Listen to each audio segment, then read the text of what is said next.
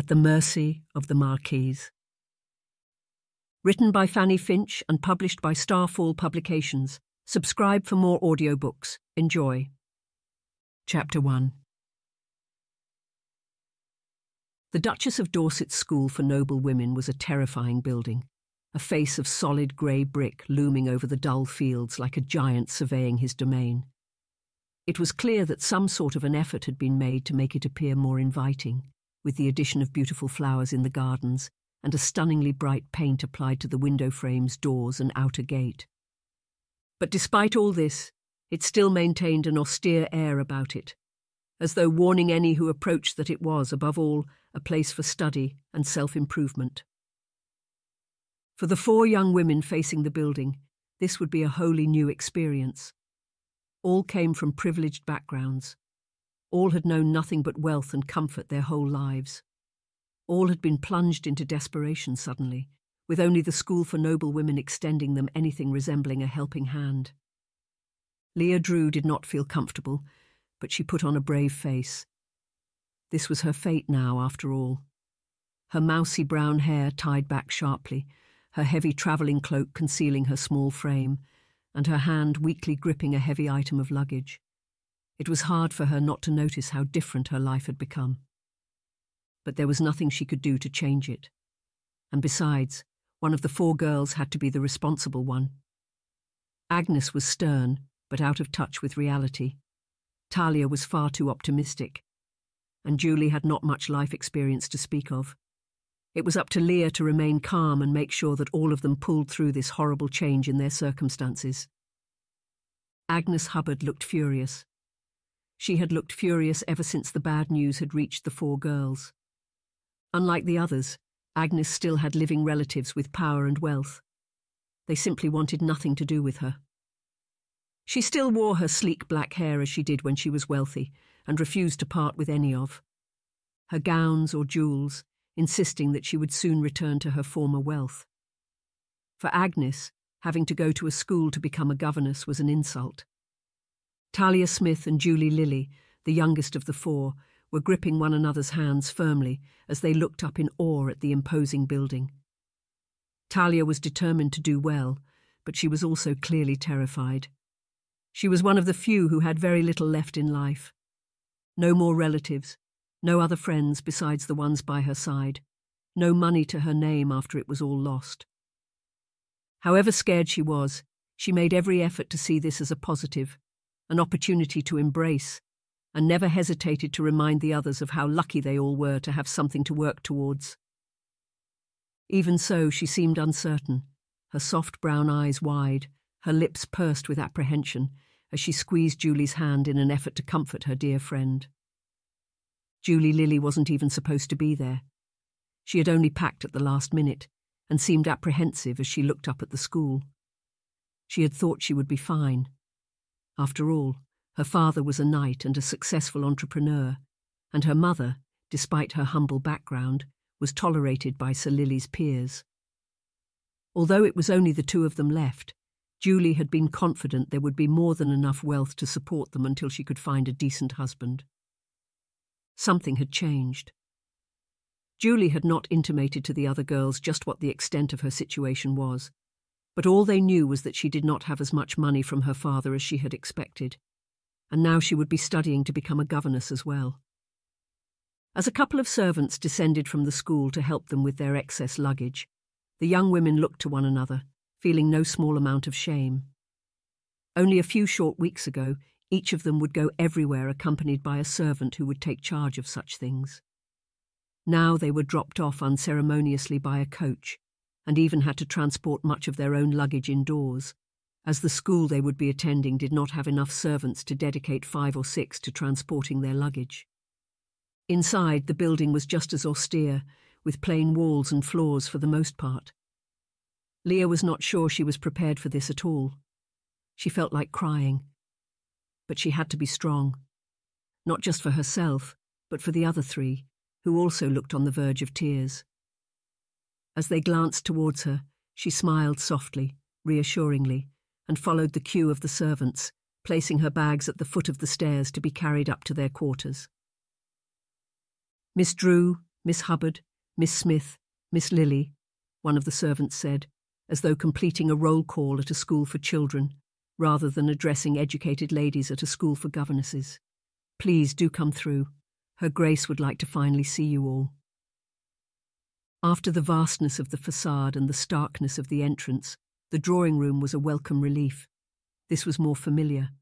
Carpeted floors, paintings hanging from the walls, and a stunning sculpture in the corner, a life-sized model of a man holding the head of an enormous serpent. This was more to the women's tastes, and they were very much relieved when an older woman in a stern, slightly old-fashioned, but nonetheless expensive and fine deep blue dress waved them over. They made their way before her chair, and each curtsied deeply in turn before following the wave of the Duchess's hand and taking a seat, in a sort of synchronized ritual that felt so very peculiar, and yet so perfectly normal. Once they were all seated, they waited with bated breath for their benefactor to talk. "Welcome, girls," the Duchess said, her voice smooth as silk, with a rich, cultured accent. "Despite the misfortune of your circumstances, let it be known that I am nevertheless pleased to be in the company of such fine young ladies, and to count women of such excellent backgrounds among my students. Please tell me what you aim to achieve in completing a course at my school for noble women." Agnes nodded sharply. "Your Grace, our aim is to avoid further misfortune and to ensure that other young ladies are raised with the same graces that we were endowed with." The Duchess seemed pleased with that response. The other three girls knew better than to interrupt Agnes, who was the only one of them who truly understood the nuances of talking with someone of the Duchess's standing. "I am afraid that I cannot treat you any differently," the Duchess remarked. "Although you are young ladies of a very fine background, my clients are incredibly demanding and only want the best for their daughters. I hope that you understand you shall be expected to complete your education as every other student does." As though connected, the girls nodded in unison before casting glances to one another out of the corners of their eyes. "That being said," the Duchess continued, "you shall not be expected to share quarters with girls of a more humble background, nor shall you be expected to begin at the lowest level of etiquette training and literary education. Instead, unless proven otherwise, I shall assume that you are educated, fine young ladies who simply require some lessons as to how to pass these skills on to young girls." From the corner of her eye, Leah could tell that Agnes was still not happy with the situation. And yet Julie and Talia seemed very much wary, obviously worrying that their own education may be insufficient and they might be sent back for lessons on basic etiquette. Leah was just grateful for the opportunity to lead a decent life once again. She didn't want or need to be treated as a noble woman. After the Duchess explained to them where the etiquette classes would be held and what they were expected to learn of literature, French, German and music, they were dismissed and shown to what would be their quarters. The room contained 5 beds, but they were to be the only residents. Sitting on the beds, observing their as of yet still packed luggage, the young women silently contemplated their circumstances. "I do not like it here," Agnes said finally, absent-mindedly swinging her feet a little off the edge of the bed and staring at the embroidery roses hanging on the wall opposite. Talia shook her head. "None of us do. But it is not as though we had a choice. We must endeavour to see the bright side of the situation. But, and do forgive me for saying so, I am not like you," Agnes replied. "I had people who ought to have taken me in, people who at one time loved me and showed me respect, friends, family and father's business partners. And what of them now, pray tell? As soon as I am weak, they cast a dagger into my back." Talia scowled a little. "Agnes, you must not see it that way. What purpose does vindictiveness serve? What good is there in harbouring a grudge?" "I know that it does no good, but neither does weeping when in pain. I cannot help but be angry," Agnes explained. "We must carry ourselves with dignity and grace," Leah insisted, "and we must accept what fate casts our way." Agnes sighed. It must be so easy to say such things when one has no choices. But fortunately, I at least have my aunt left. She resides in France, and her letter shall take some time to arrive. But she has always been kind to me, and I would hope that she should extend a caring hand my way. For that matter, Julie dear, you have not yet explained what happened to cause you to end up here. Is your mother not alive still? Did you not inherit your father's lands, and such a successful man at that? After a few seconds of blankly staring at Agnes, lip quivering as she tried to hold back her tears, Julie lay down on her bed, face first, and began to weep. It was far too much for the young woman, barely out of girlhood, to have her life turned so cruelly upside down. It seemed as though there was more to her situation than any of them knew. Leah had not expected to see Julie at Talia's house when they rendezvoused to wait for the coach. But there she had been, shrinking away from the other two young women, clinging to Talia's hand, looking pale and afraid. Something was wrong, especially considering her mother was not by her side. But besides the fact that she was indeed to attend the Duchess of Dorset School for Noble Women, Julie would not discuss her circumstances. Yet just because she did not know the cause of Julie's pain did not mean Leah could not empathise with it. Leah sat beside Julie, gently petting her shoulder and back until the sobs subsided. The room was weighed down by an uncomfortable silence. As Julie sat up, face flushed and damp, Talia moved in and sat to her other side. Julie buried her face in Talia's shoulder and whimpered a little. "I am so sorry," Agnes said, her expression contorted with distress. "I did not mean to insult you, Julie." Julie looked up and shook her head. "It is simply too much for me to bear. It is not your fault that I am far too sensitive for my own good, Agnes." Agnes looked as though she did not know what to reply. She looked ashamed of herself, but already having Julie's forgiveness, her pride would not allow her to apologise further. Talia looked out the window, still embracing Julie, and smiled softly. But how wonderful it is that we live in a day and age where such opportunities are available to us. How fortunate we are to have enjoyed an education that allows us to enter such a prestigious institution and make a better life for ourselves. Were we born in another time, or another place, or to other families, we would surely be wholly destitute by now. Nevertheless, we persevere, and we shall succeed before long. Chapter 2. Had Leah, or any of the girls for that matter, been told 3 weeks ago that in less than a month she would be relying on charity, she would have thought it some sort of joke. After all of them were somewhat sheltered, surrounded by loving family and friends, and wealthy beyond the average person's wildest imagination. For most of their lives, the greatest extent of the girls' worries had been what dress to wear, whether or not they were allowed to stay up to attend a ball or gala, or how long a fake cough could delay their dreaded music lessons for. As they became young women, their concerns solidified into finding respectable husbands, so that they could continue their lives as decent young women. None had any older brothers or sisters, so as their friends married and departed, or relaxed knowing they were relatively free, the 4 girls found their days completely occupied by the seriousness of their task. In the midst of all that, their fathers joined forces and arranged a massive shipment of ivory and gold across the coast of West Africa, in part to ensure their daughters had a hefty dowry to help them ease into their new married lives. Nobody had expected the trade to go anything but swimmingly. All their fathers had been intrepid adventurers and businessmen. The girls had barely noticed when they departed, other than to wish them well. And what reason had they to suspect something would go wrong? Their fathers had gone on 2 business ventures together previously, to China and to Peru, and had been very successful. Each man brought something to the table which contributed to their success. Leah's family had always been of some status, not much, but knights by inheritance, which was a nice way into high society.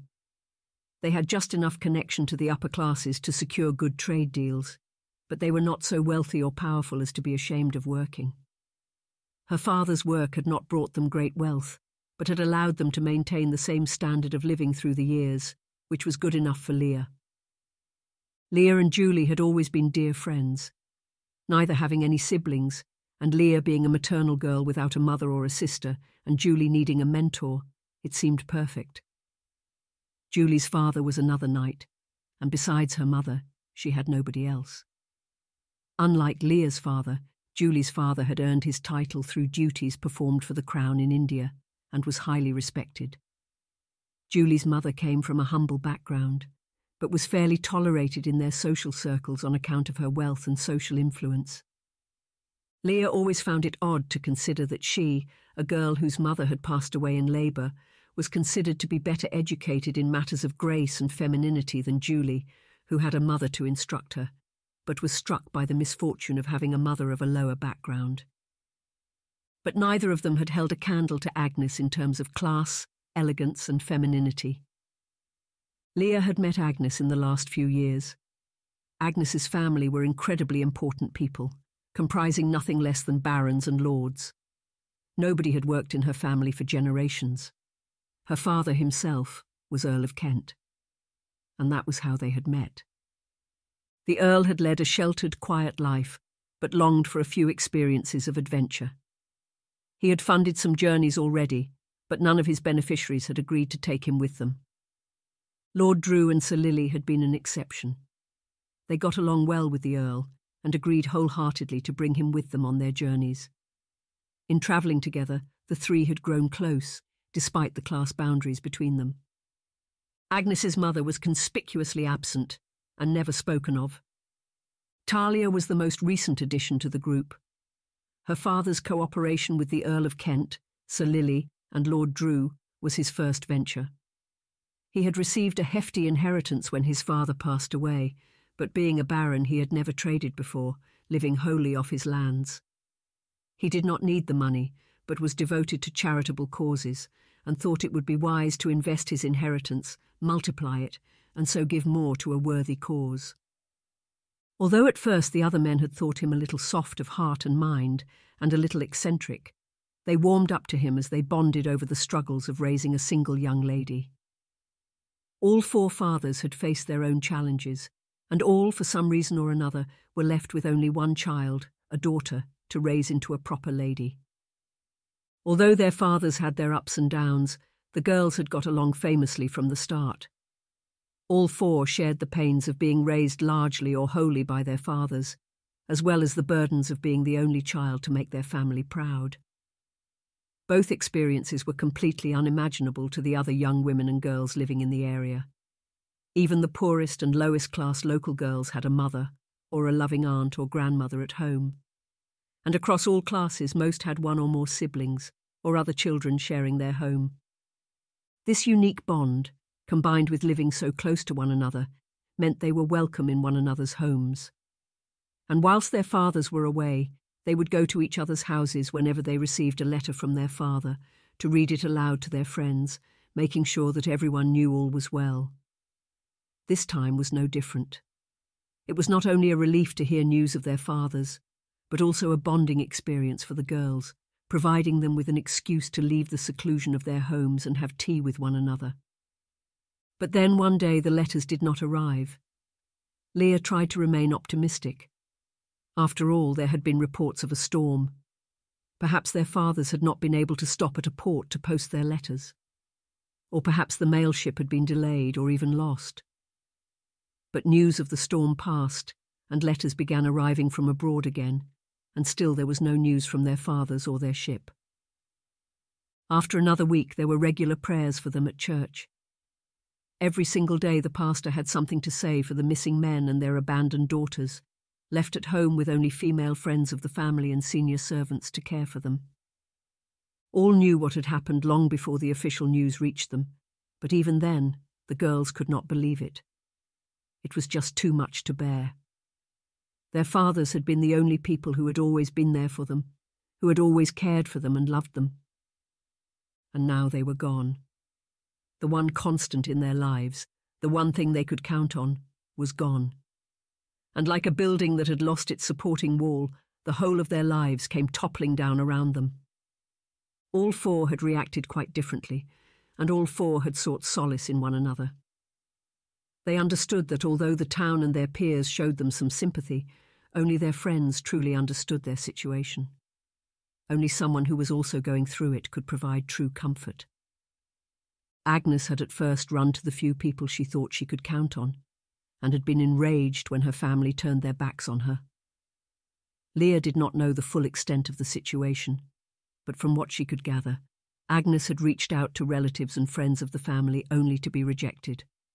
It was something to do with Agnes's mother, but Agnes would reveal no more. After exhausting most of her possible sources of security, Agnes had surrendered and dedicated herself to finding a safe place for the girls to live together. The Duchess of Dorset's invitation was more than welcome. Talia had nobody else at all. Her mother had passed away a few years before she moved with her father, and the rest of her family had been claimed by some terrible fever a decade before that. The house she lived in was rented, and her father had not left enough detail of his accounts for her to locate an inheritance, if there was any inheritance to be had. Without her father, and without a single connection in the area, she was scared she would be doomed to living the life of a spinster in whatever run-down cottage she could afford. She was the only one who embraced her new fate, knowing that things would not get any better for her. She was immensely grateful for her friend's company. Only Julie seemed to have escaped the trials of this wicked twist of fate.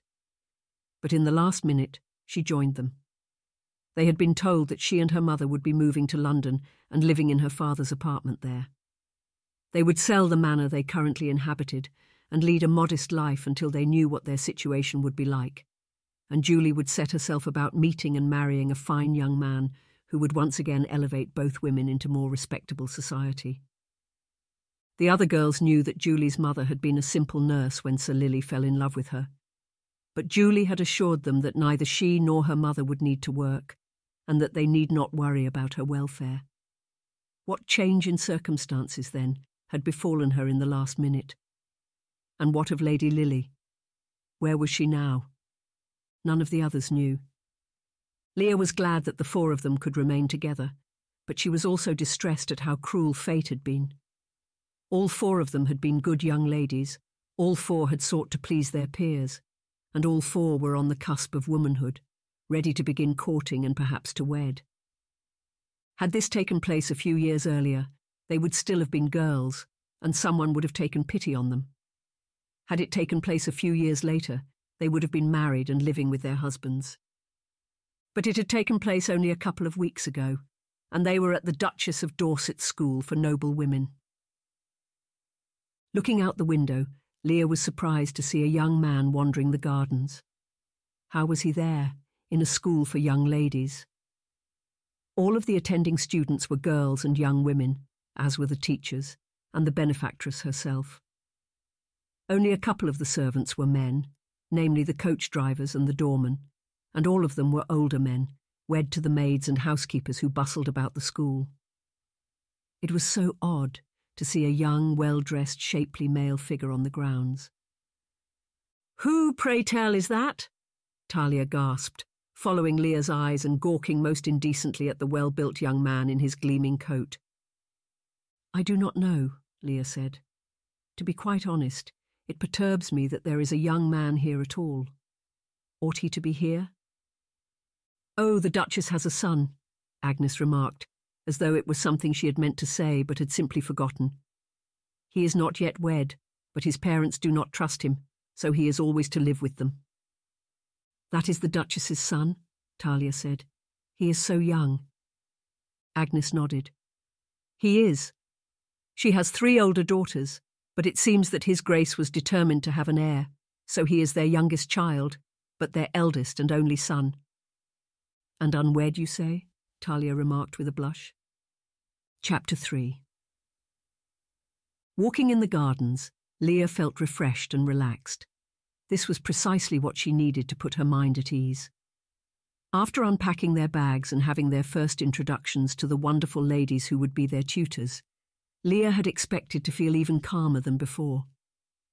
Much to her surprise, it was Talia and Julie's restless minds that were put at ease, and her own that was cast into turmoil. The reality of the situation struck her harder than before as one tutor discussed the matter of caring for infants. The thought that she might spend her entire life looking after someone else's child, and possibly never have one of her own, was more than she could bear. But the gardens helped soothe her and reassured her that all that would pass was part of God's plan. Seeing the bright flowers and the bees bumbling from one to the next, she felt more a part of the universe than ever, and she knew that whatever twists or turns life would hand her, it would be her fate, and it would be good. She was so distracted by these thoughts that she very nearly walked into someone. It was him again, the Duchess's son. Up close, he was even more handsome than Leah had begun to imagine. His sleek, dark brown hair was straight and well-groomed, and his soft blue eyes were friendly, yet full of mischief. He raised his eyebrows at her and smiled. "Good day, miss. I have not yet made your acquaintance," he said, his voice low and rumbling. She curtsied deeply, stammered an apology, and made her way back towards the school.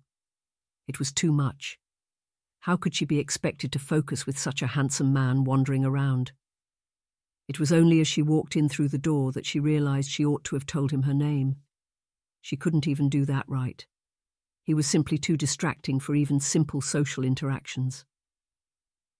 Catching her breath, Leah realized she was not alone in the hall. Also there, peering out the window, subtly spying on the young man, was Talia, lips slightly parted, eyes wide.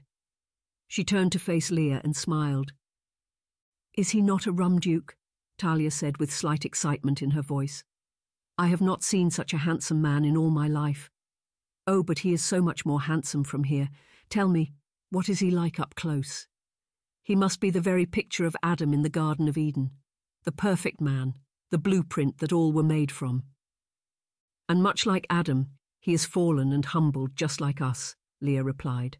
"And unlike Eve, we must make every effort to resist such primitive temptations and to devote our minds to higher things." "If only we had never fallen, and in Eden I could devote myself to him," Talia said with a sigh. "But we must maintain our decorum," Leah insisted with a sharp nod, "and we must show him and ourselves some respect." Talia pursed her lips but nodded. "It is so easy to forget oneself when faced with something so perfect, though," she remarked. "Perhaps that is the trouble," Leah replied, taking Talia's hand and beginning to guide her from the window. "He is not perfect. He is an ordinary human being. And if you observe him from afar, it may perhaps be easy to consider him wonderful in every way, but upon closer inspection you might see he is not quite so perfect after all." Talia nodded. "But I have not yet had such a close inspection," she replied as they walked into their quarters. They both halted upon seeing Agnes seated at the desk, writing out her first lesson in neat curls of black ink. "I do not know how anyone manages to remain calm and focus on her training with a man wandering about," Talia said. "What is that?" Agnes asked, looking up. "You both ought to learn a lesson from me and write down all you have learned. It will help you to better recollect it, and even should you not, you will have the notes from which to learn it again." "I was simply saying that you are right there by the window, doing your work rather than admiring the beauty of our benefactor," Talia remarked. "And I do not mean the Duchess by that." Agnes laughed. "He is a fool. That is well known in all proper circles. He may be handsome and well-connected, but that is all." Talia wrinkled her nose a little. "Well, none of us is perfect, and I'm sure no amount of foolishness would diminish him." "Be careful not to sell yourself a dream, Talia," Agnes replied. "Even if he turned out to be an excellent young man, that is no guarantee he would consider you when seeking a wife, and vice versa." Talia blushed and giggled. "Am I so transparent?" "Clear as water," Agnes said, returning to her desk. "And so is he. Trust me when I say you ought not waste your time on such a foolish young man." Leah was not convinced. She hadn't spoken to the young man, but he appeared perfectly decent to her. Or perhaps anyone would look decent to a woman in her situation. Perhaps her own desperation was clouding her judgment. After all, to marry the heir to a duchy would rescue her from her dire circumstances and elevate her even higher than she once was, placing her at the true heights of society. And what young woman would not wish for that? This thought made Leah cautious. Although there was no possibility of her ever marrying a man such as the Duchess's son, she knew now to maintain her guard around all eligible young men and not to make a rash decision as to her future marriage prospects. Just as she was about to sit down and do as Agnes suggested and make notes of her lessons, the door opened. A maid walked in, head held aloft. "Her Grace the Duchess of Dorset," the maid announced before stepping aside, revealing their benefactress in all her glory. Agnes and Leah sprung to their feet, and all three girls curtsied deeply. The Duchess smiled and nodded. "I simply wish to invite all four of you to sup with me tonight, as a special welcome meal." Agnes curtsied again. "Of course, Your Grace," she replied. "I see you met my son, the Marquis of Salisbury," the Duchess remarked, making eye contact with Leah as she left. "I trust you treated him with the respect that he is due." She was gone before Leah could say anything. Leah felt a little surprised. The young man had not struck her as someone old enough to possess a title. Although he was the son of a duke, his father was most decidedly alive and well, so he could not have inherited the title from anyone. She made her way back to the edge of her bed, where she sat down and resumed her efforts at writing down her daily lesson. "How is he a marquis?" Leah said suddenly, still baffled. Agnes looked up from the desk and over her shoulder, slightly bothered at being interrupted yet again. "Pardon?" "The Duchess's son is too young to be a marquis," Leah replied. "He isn't really the marquis," Agnes explained. "That's his father's title, but he is allowed to bear it until he has one of his own." Leah paused. She was not exactly of a lowly birth, and yet she had never encountered such a ridiculous idea. "I believe I understand." Agnes cast Leah a glance that let Leah know Agnes was entirely aware of how clueless Leah was before turning about in her chair and resuming her work. Agnes was not the sort of lady who revelled in drama and gossip wherever she found it. If Leah said she understood, then far be it from Agnes to correct her. Talia, who had been looking out the window instead of making her own notes, shrugged a little.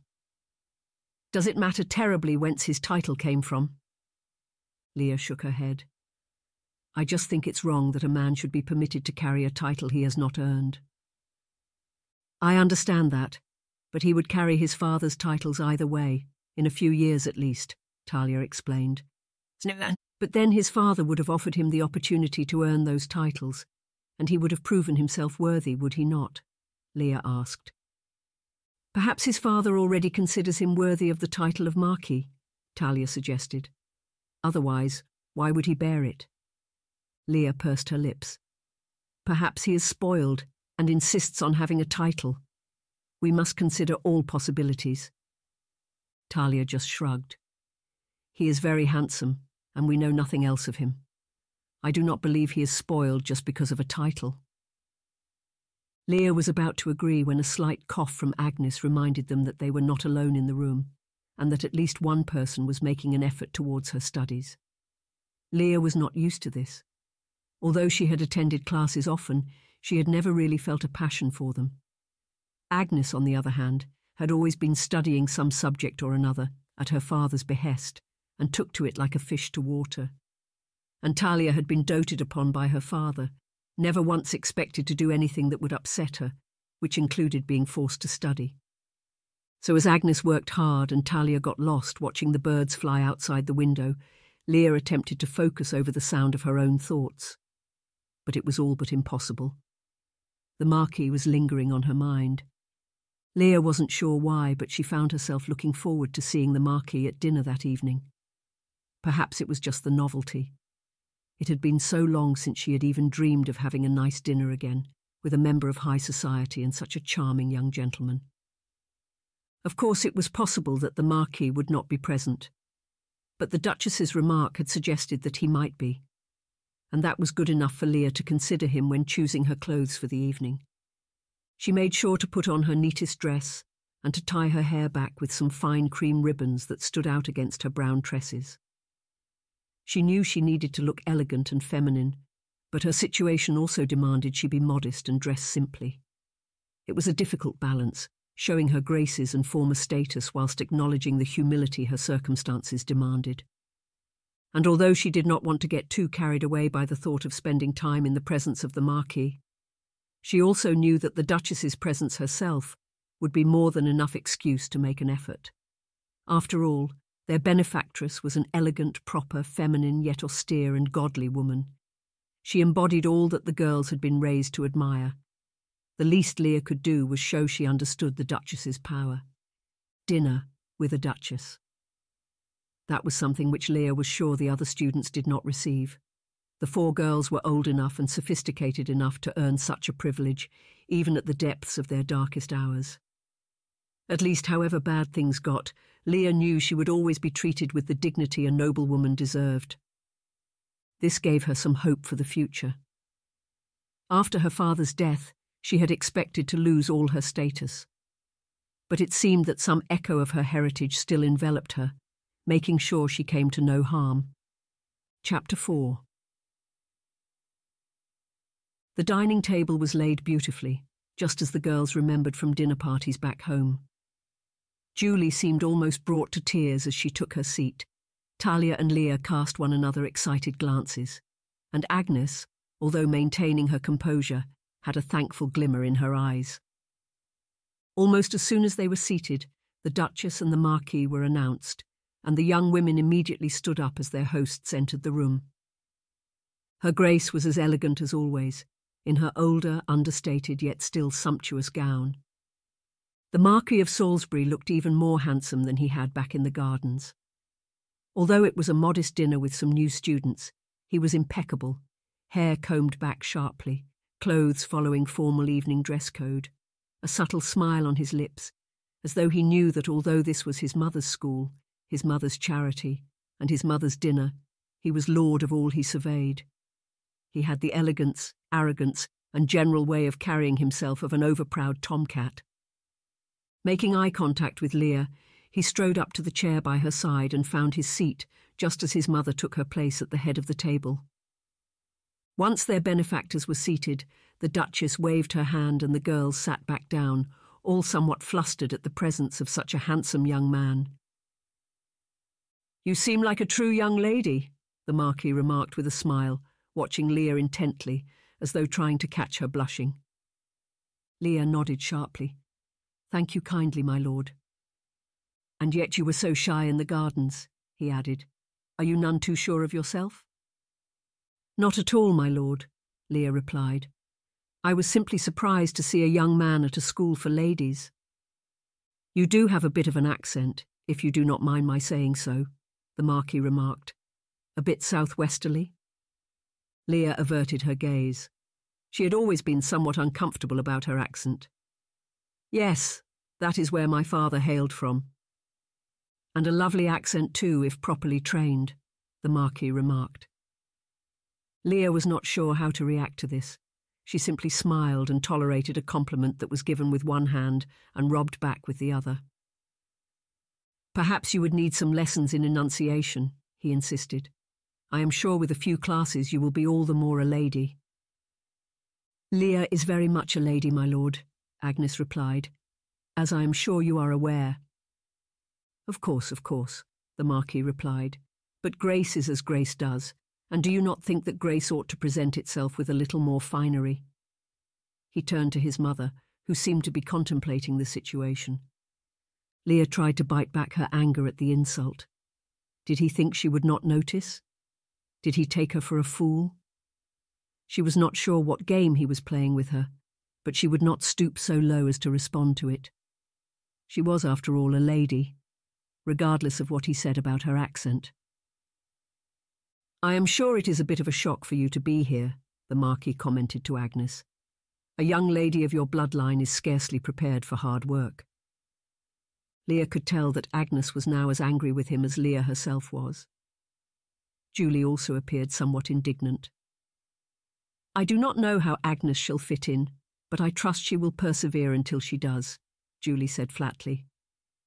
"I believe you will all fit in perfectly, do not worry," he said, still smiling. It was as though he loved seeing them uncomfortable. And his mother simply watched on.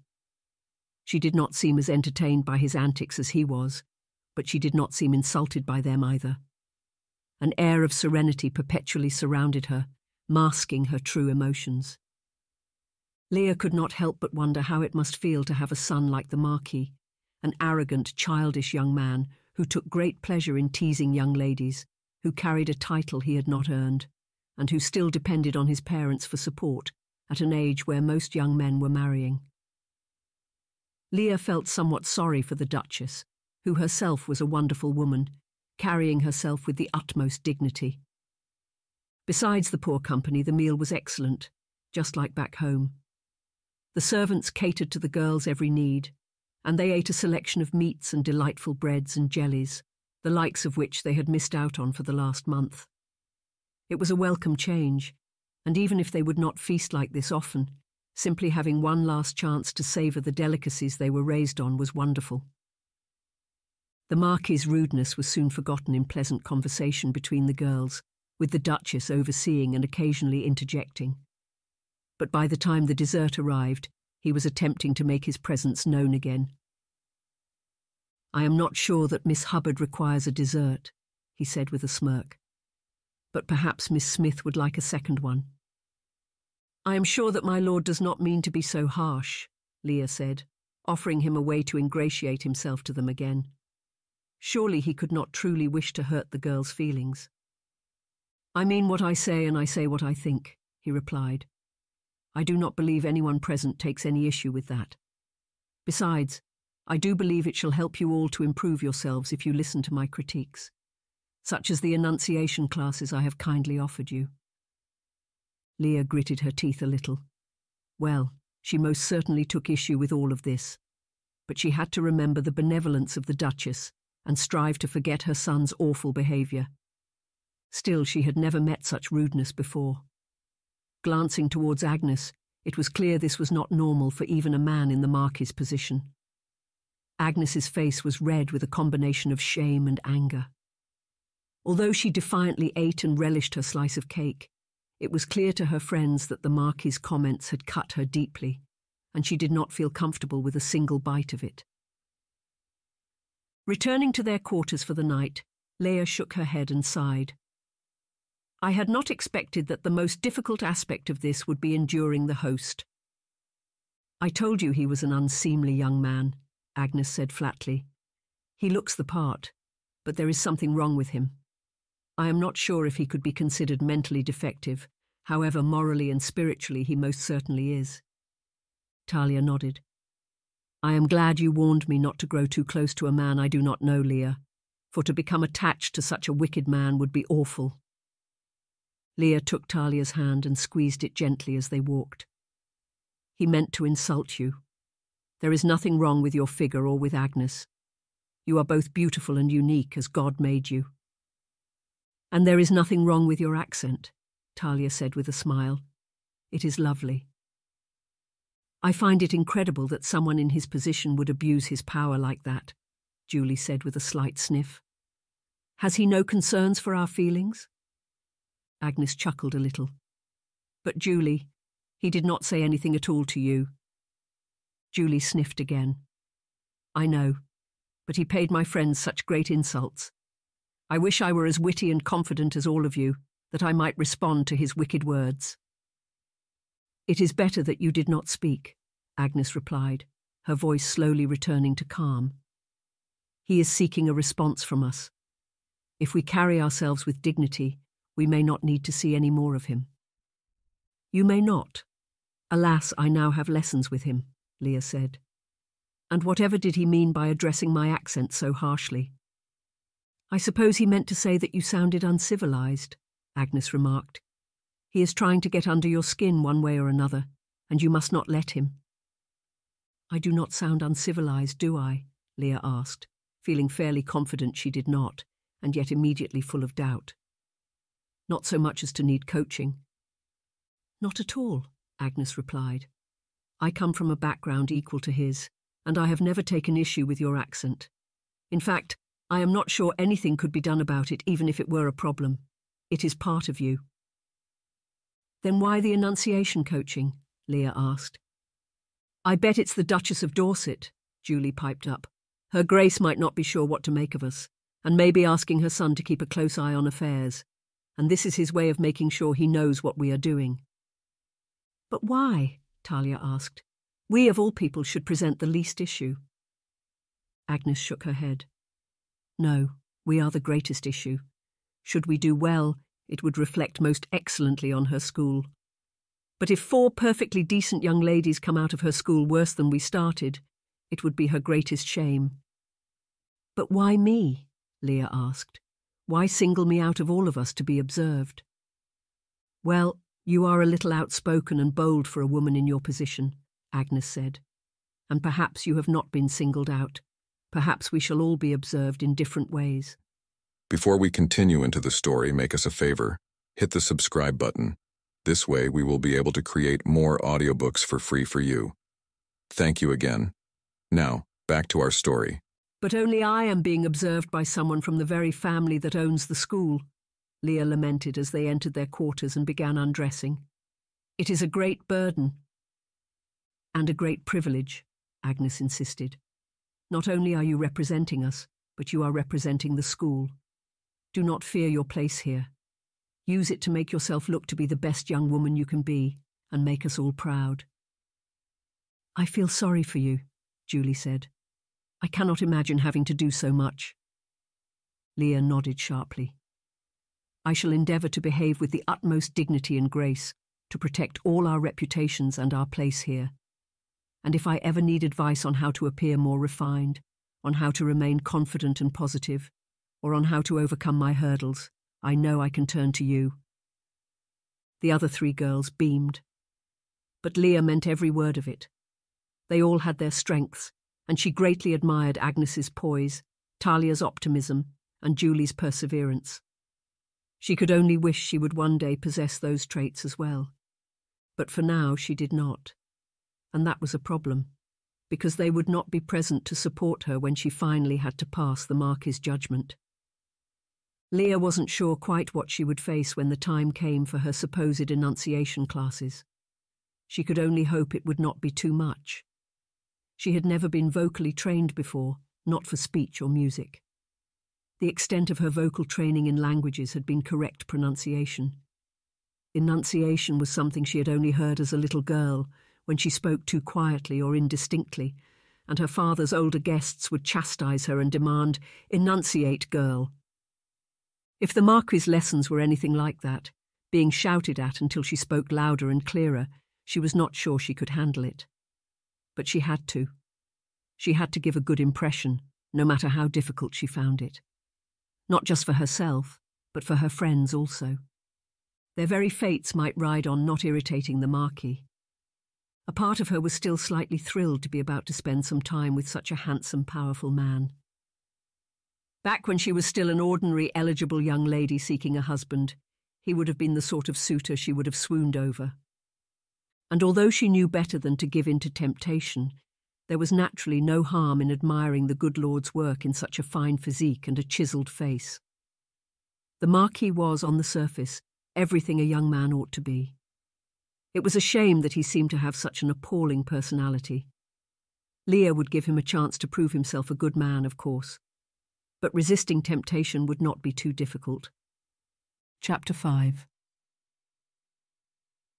The enunciation lesson was to be held in the library, with a servant as an escort. At least that far all seemed above board and appropriate. Though Leah was conscious it was nevertheless a departure from the promised female teachers, female students arrangement. Arriving early, Leah sat down in a chair facing a coffee table and looked around. As of yet, no servant and no other student was visible in the library. It seemed that it was set up to be a private lesson. Leah was in part grateful that she would not need to worry about being seen with the Marquis. Just as she was wondering about the implications of being alone with him, the door opened. The servant did not announce the Marquis like she had the Duchess, but he strode in ahead as she held the door for him. Leah leapt to her feet and curtsied deeply, peering up at him through the strands of hair that fell loosely from her fringe. The Marquis smiled, but not teasingly this time. Rather, he seemed warm and welcoming. Please do take a seat, Miss Drew." It was a sudden departure from how he had been at dinner the night before, and the aura that surrounded him was much closer to that which had surrounded him in the gardens when she had first bumped into him. Leah felt pleasantly surprised and smiled back, standing and sitting down as he followed suit.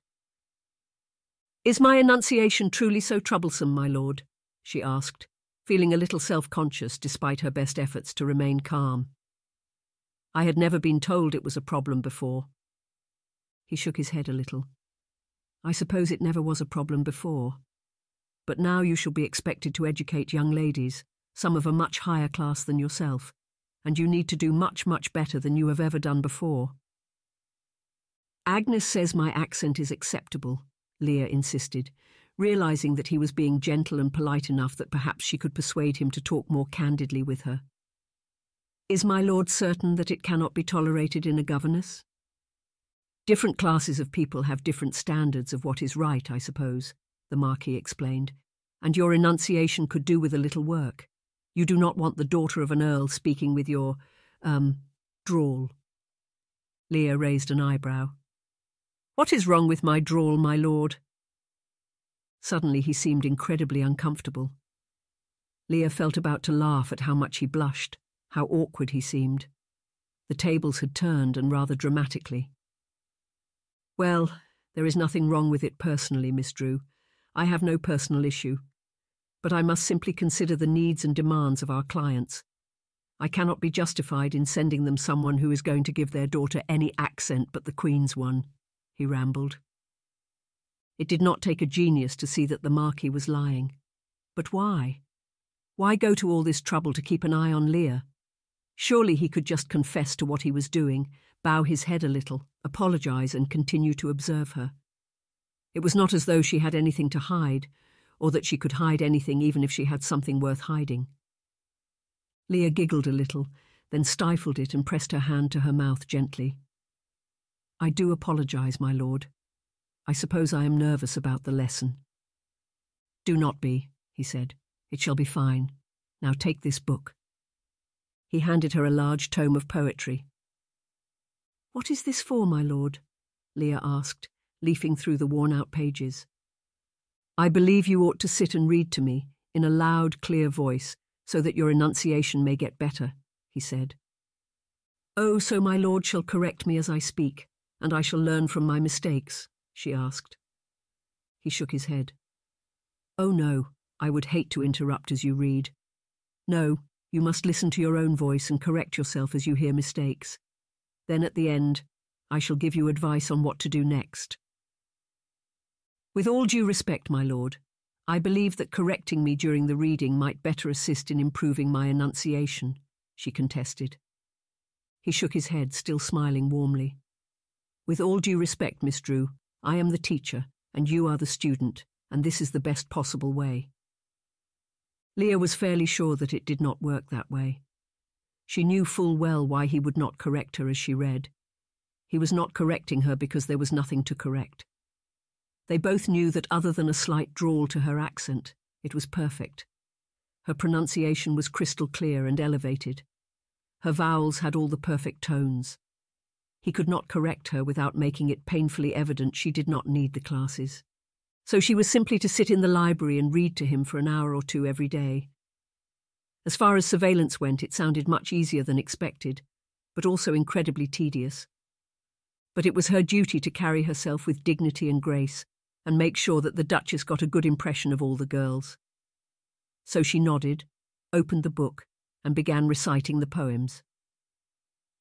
As she spoke, the Marquis lay back on the sofa in an ungraceful manner, one foot on the sofa and the other hanging off it, facing Leah, listening to her read with a smile plastered on his face.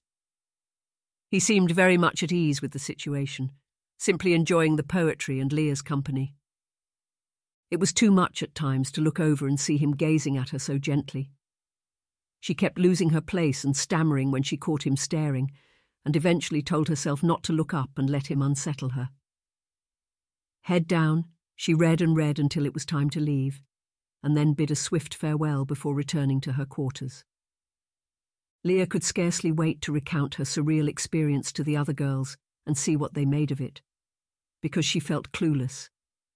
He had not criticised her, nor had he taught her anything.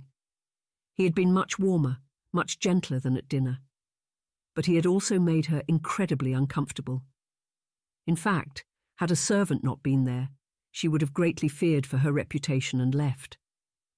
The way he had been lounging was not simply indecent, it was enticing, and that was her true problem. When he had been acting so detestably at dinner, it was easy to resist his good looks and power. But when in private, with him being almost sweet to her, much more of a gentleman and much kinder, he was so tempting. Walking into the room, the atmosphere was so tense Leah could have cut it with a knife. All the girls were sitting on the edge of Agnes's bed. Agnes, who was usually perfectly composed and dignified, was broken, eyes puffy, cheeks and nose red, leaning into Talia's warm hug. It was clear that there was more going on than just Leah's concerns about the Marquis, and Agnes's problem would have to come first. "Whatever is the matter?" Leah asked, sitting down on the edge of the bed beside Julie and reaching over to clasp Agnes's hand.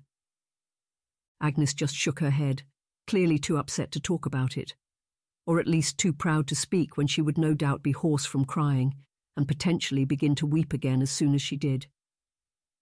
She simply picked up a letter from her skirts and handed it over to Leah. From the looks on the other girls' faces, Leah knew she was the last to read the letter, and it was not good news. She curled her feet up underneath herself on the bed and unfolded the thick, heavy paper. There was not much writing on it, but the handwriting was fine, and the paper was clearly expensive. The letter was from Agnes's aunt, the last of her relatives, to talk to her about her sudden misfortune. And the news was the same.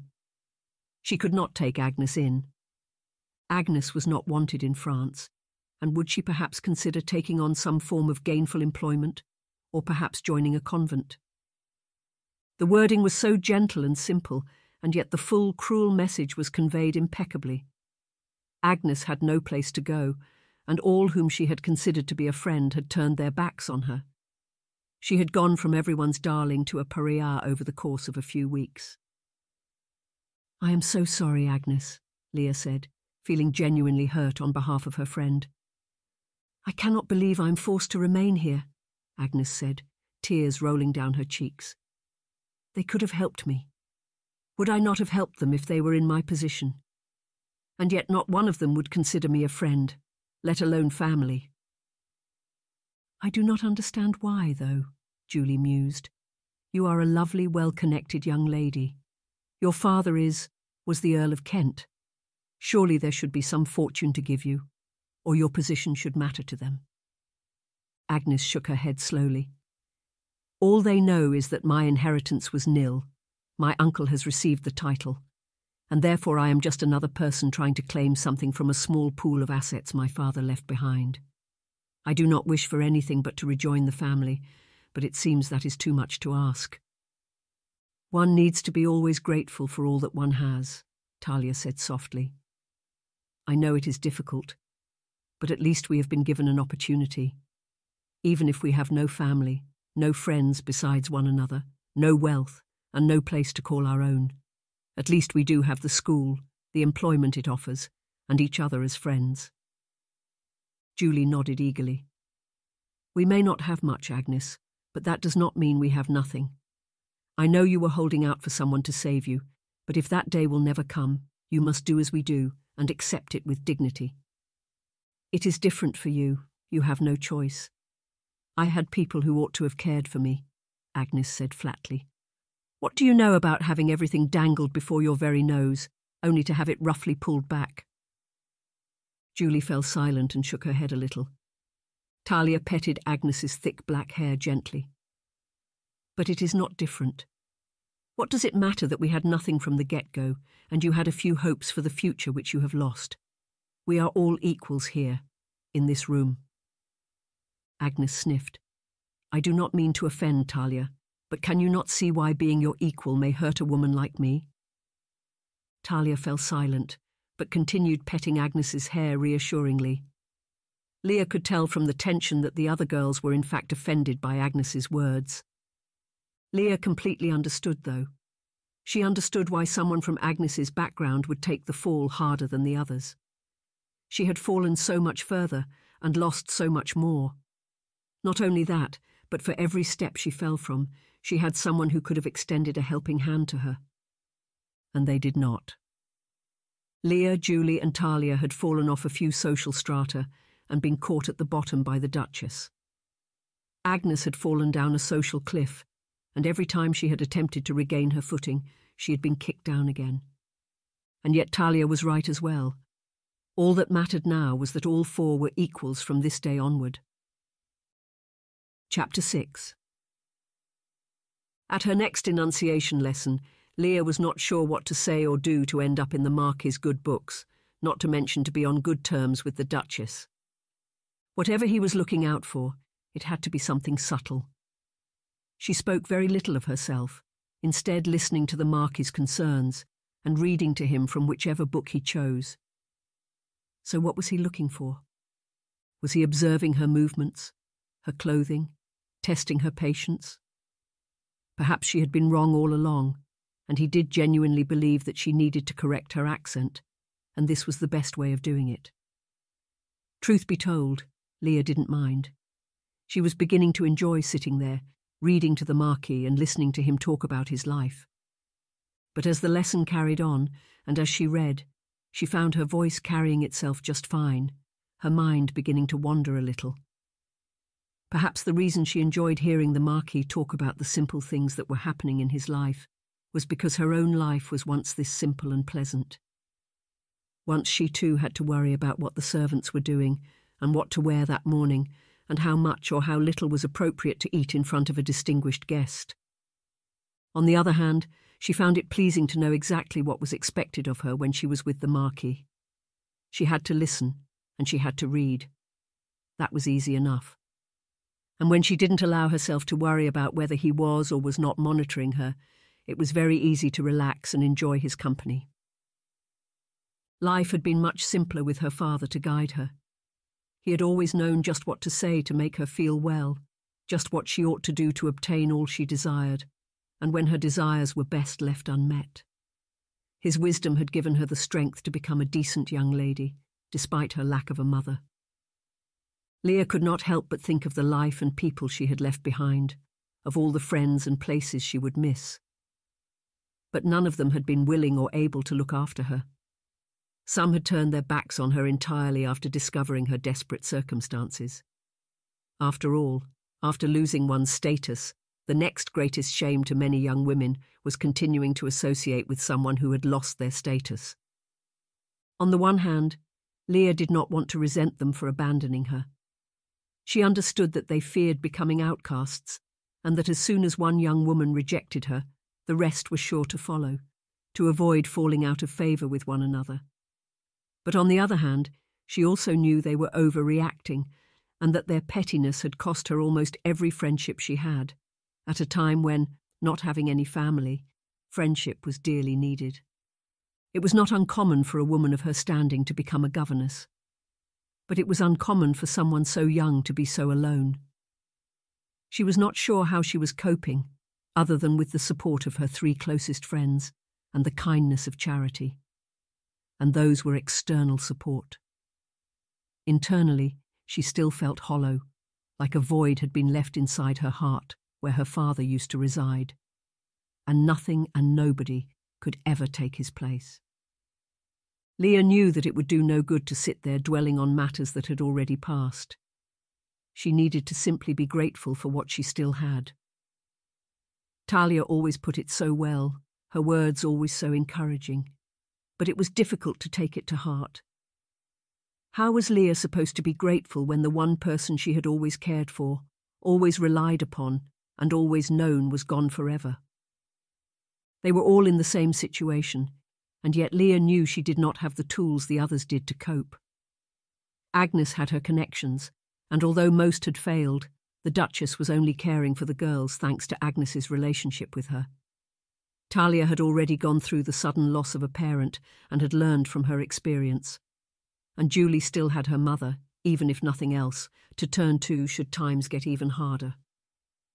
It was only Leah who had nobody but the other 3. It was only Leah who took it upon her shoulders to be the responsible one supporting the others. It was only Leah who felt suspended, alone in the world. "You are reading very nicely, please do not stop," the Marquis remarked in a slow, low voice. "Do you not wish to improve your enunciation, Miss Drew?" Leah sighed a little and nodded, locating her place in the book and beginning to read again.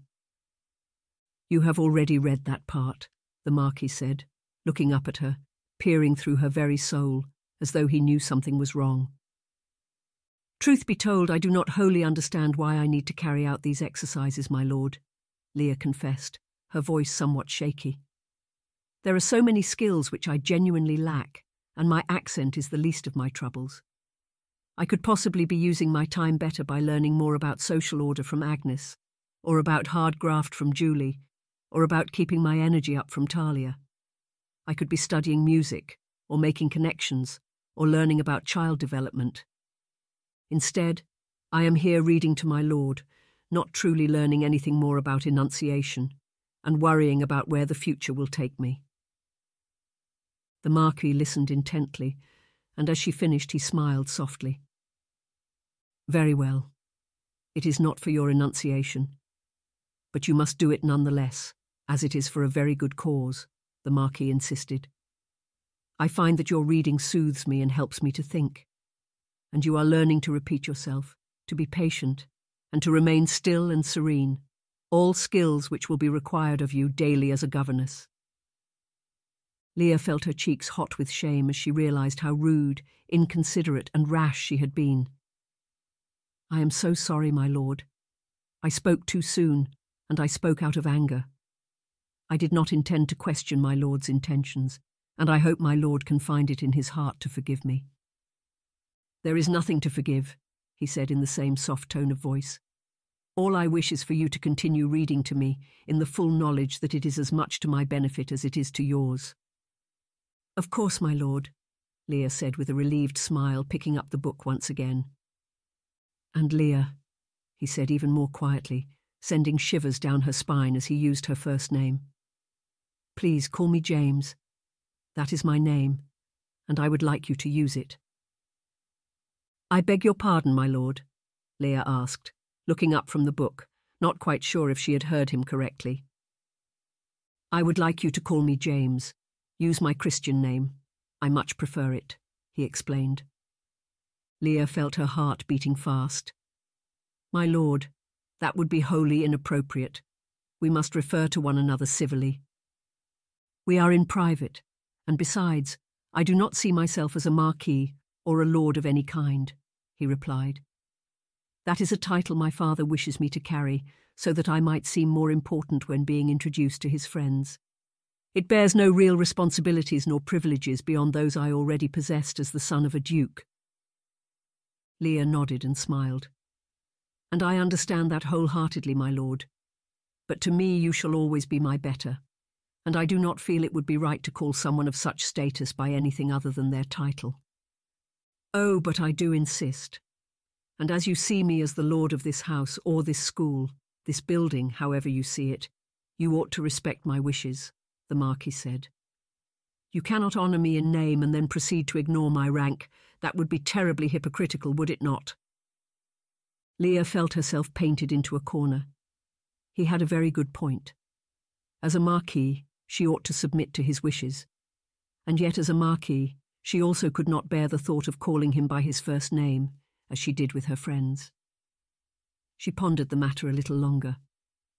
"Not at all, my lord," Leah finally replied. "I do not see you as the lord of this house, this school, or this building. Her Grace, the Duchess, your mother is the sole proprietor and manager of this estate. And I do not think it would be in her wishes for a common, destitute girl such as myself to use my lord's first name. I must respect her wishes if I am to live under her roof.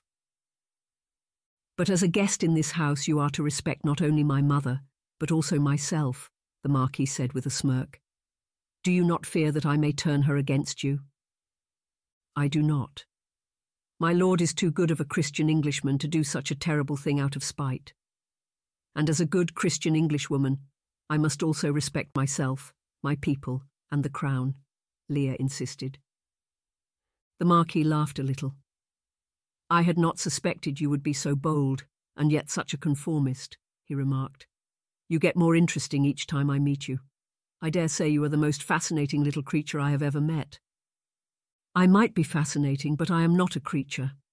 I am a lady," Leah insisted, feeling emboldened by his banter and eager not to be put down any further than was necessary, considering the enormous gap between their statuses. "Very well. I suppose that as a lady I cannot ask you to do something which you feel too uncomfortable to do," the Marquis conceded, sounding a little defeated, but still smiling, eyes still sparkling with humour. "I am very glad to have you here, and I would not like to scare you away by not considering your feelings." Leah sighed in relief. "I am glad that my lord understands. I do not wish to insult my lord either, nor to disobey his wishes. But I am afraid that the wishes of a duchess, and those of all of England, must be respected slightly more closely than those of a marquis who does not even want his title. I am sure anyone would agree. Just promise me that if you ever should feel any differently about the situation, you will use my name, at least once or twice," he asked. "I would love to hear it from your lips. I am sure it would sound most charming." "Did my lord not say that my accent was unsophisticated?" Leah asked mischievously. "Oh, it is. But it is also charming. One could almost say quaint," he replied without missing a beat, making Leah blush and bristle with slight frustration. "I am sure you would say my name so beautifully."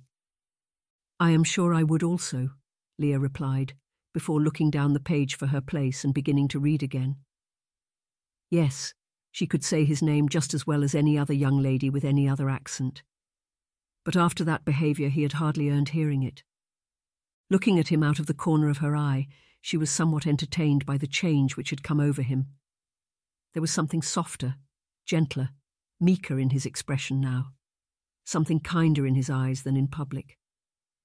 Leah could see another type of handsomeness in him now. She knew she ought to control her urges towards him. After all, he was simply being friendly towards her, was he not? Treating her as a brother would treat his sister. After all, why else would he tease her and toy with her emotions so much? She could not afford to find him any more attractive than she already did. For her own sake, she needed distance. Chapter 7. It seemed that one of their many duties at the school, as some of the most educated of all the young women in attendance, was to give prospective students a good impression of the facilities. They had not been informed of this duty during their application, but it certainly seemed to be part of their role. They had been informed, on the closing of their 5th day of lessons at the school, that the next morning they would be expected to speak of their experiences at the school to some high-class parents and guardians who were contemplating sending a girl there. They would be expected to dress well, explain what their lessons consisted of, and not disclose unless absolutely necessary that they had not even been there a week. The idea was obviously to give the impression that their time at the school had made them into the young ladies they were. Leah was more than happy to do this. In a sense it was lying, of course. But the Duchess's school was, without a doubt, an excellent place, and the Duchess had done them all an enormous favour. It would not be deceit so much as repayment for their lessons. And it was not as though any girl sent there would not do well. On the contrary, many young ladies trained at the school were just as sophisticated as the 4 friends. It just so happened that the girls were the most likely to give a favourable impression. "I am not so sure," Agnes said wearily. "These events are hardly a walk in the park. We must all put in great effort to impress." She looked at the dresses they were hanging up on the wardrobe doors to make sure they were uncreased and ready for the day ahead. "But the Duchess is the only person who did not turn her back on you," Leah replied. "You must treat her with some respect for that alone." Agnes nodded. I shall. I am simply saying it will not be easy, and we must expect to work hard to achieve the results Her Grace expects of us." Julie went a little pale. "Oh, I would hate to disappoint them. What if they become angry with me over something silly I say or do wrong?" "Do not worry, Julie," Talia said with a smile. These are gentlemen and ladies, and they shall surely be wonderful people to their peers and their lesser." "I do hope so," Julie replied. "I'm not sure I could cope with being told off or shouted at." "You must endeavour to become stronger, more hardened against criticism," Leah said to Julie somewhat sternly. "As an employee in a home, you may be told that you need to correct your behaviour. You may even be shouted at times, either due to your own fault or due to the nature of your employer." Julie shuddered. "Oh, I shall never do this. How could a girl like me possibly manage such a horrible situation?" She sat down on her bed, a tear escaping her eye. "Well then," Talia mused, "perhaps you could meet a nice young man of a similar class to your father, and perhaps avoid needing to become a governess at all."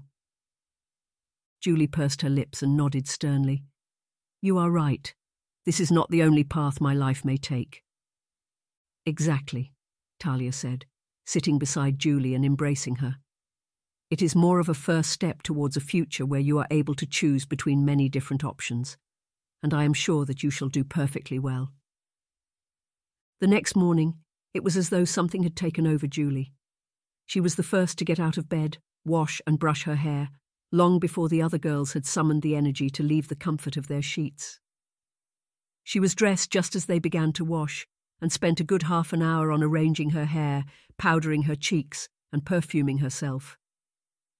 Leah was somewhat impressed with how good Julie looked. She was graceful and appropriate, and yet ethereal and sublime, like a Greek statue. She still had those hints of girlishness about her, as the youngest in the group, but she was definitely much more of a woman than Leah had realised. How had she grown up so much so fast? It was surreal. Walking downstairs, the girls were ushered into the drawing room by some servants, where it was set for tea and cake. Already used to bread and cheese or savoury porridge for breakfast, the prospect of a sweet start to the day elevated their moods enormously. "Wait here for the Duchess and the Earl to arrive," the servant said as she left, closing the door behind herself. It all made sense. If the guest of honour was an earl, then of course the Duchess would want him to think well of her school. It would take a lot to impress a man of that sort of stature, much more than the usual sales pitch of all female teachers and big gardens. They had no more time to think, as the door swung open. "Introducing Lord Mulgrave, and Her Grace the Duchess of Dorset," the servant declared. On cue, the girls curtsied deeply as the Duchess and her guest entered the room. It was only after a few seconds, when they stood up, that they realised how young he was. And Leah was not the only one to notice something else: how intently he looked at Julie. As the Duchess encouraged the Earl to begin talking to the women and learning about their experiences there, Julie and the Earl moved close towards one another. "Are you enjoying your studies here?" he asked her. Julie nodded. "Lord Mulgrave, I can guarantee your daughter shall be treated well and work hard."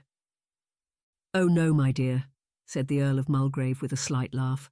"I am unwed. Besides, a daughter of mine would not need to attend any place of education." Julie blushed and nodded. "Do you believe the daughter of an earl would have to come here?" he asked. "Bar some terribly unfortunate circumstances, most educated young ladies do not need to work. Speaking of which, what came to pass for such a fine creature as yourself to end up here?" Leah winced.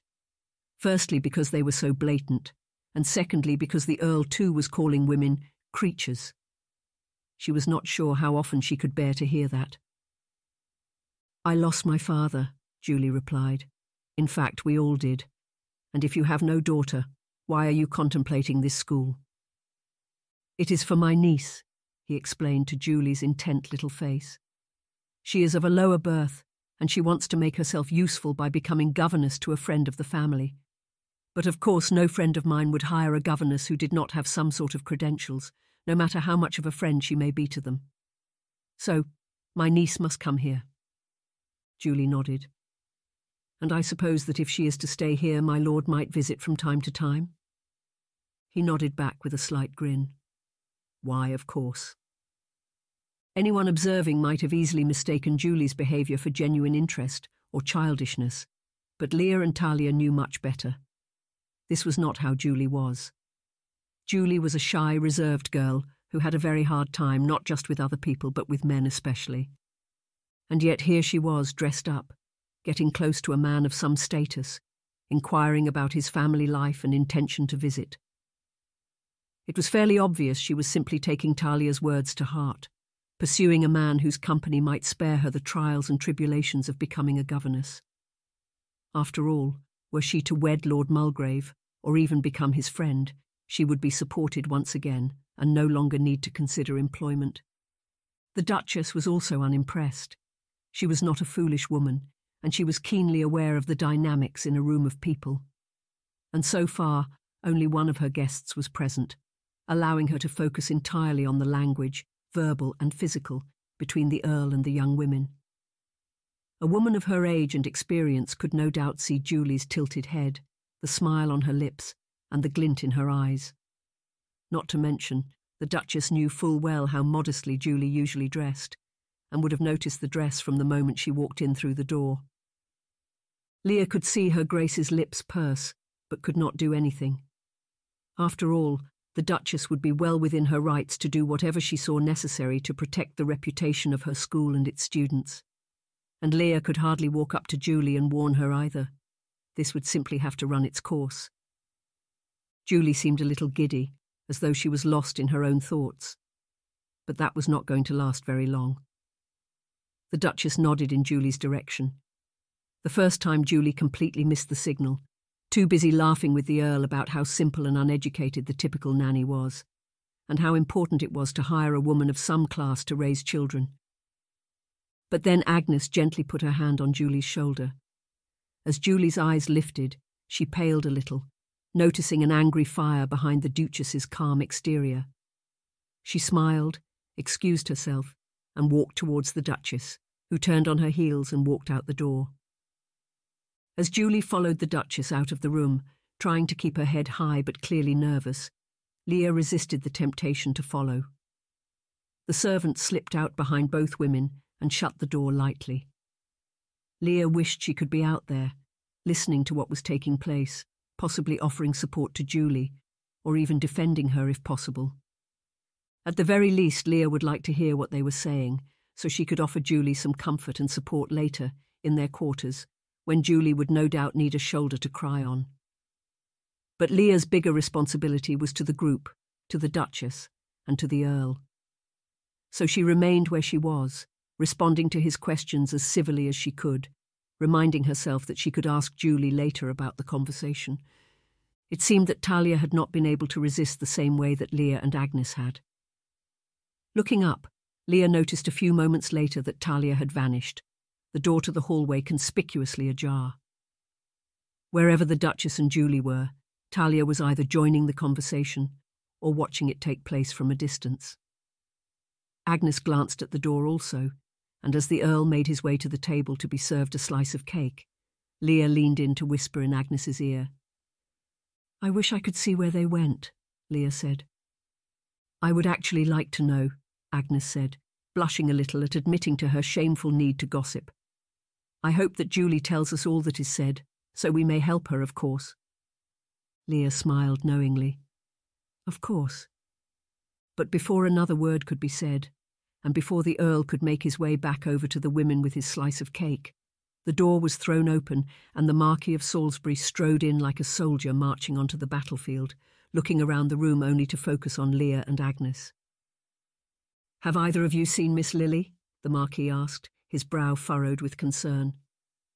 "Mother feels she was too harsh and the girl ran away. Mother asked to see her so she might apologize, but the girl is nowhere to be found."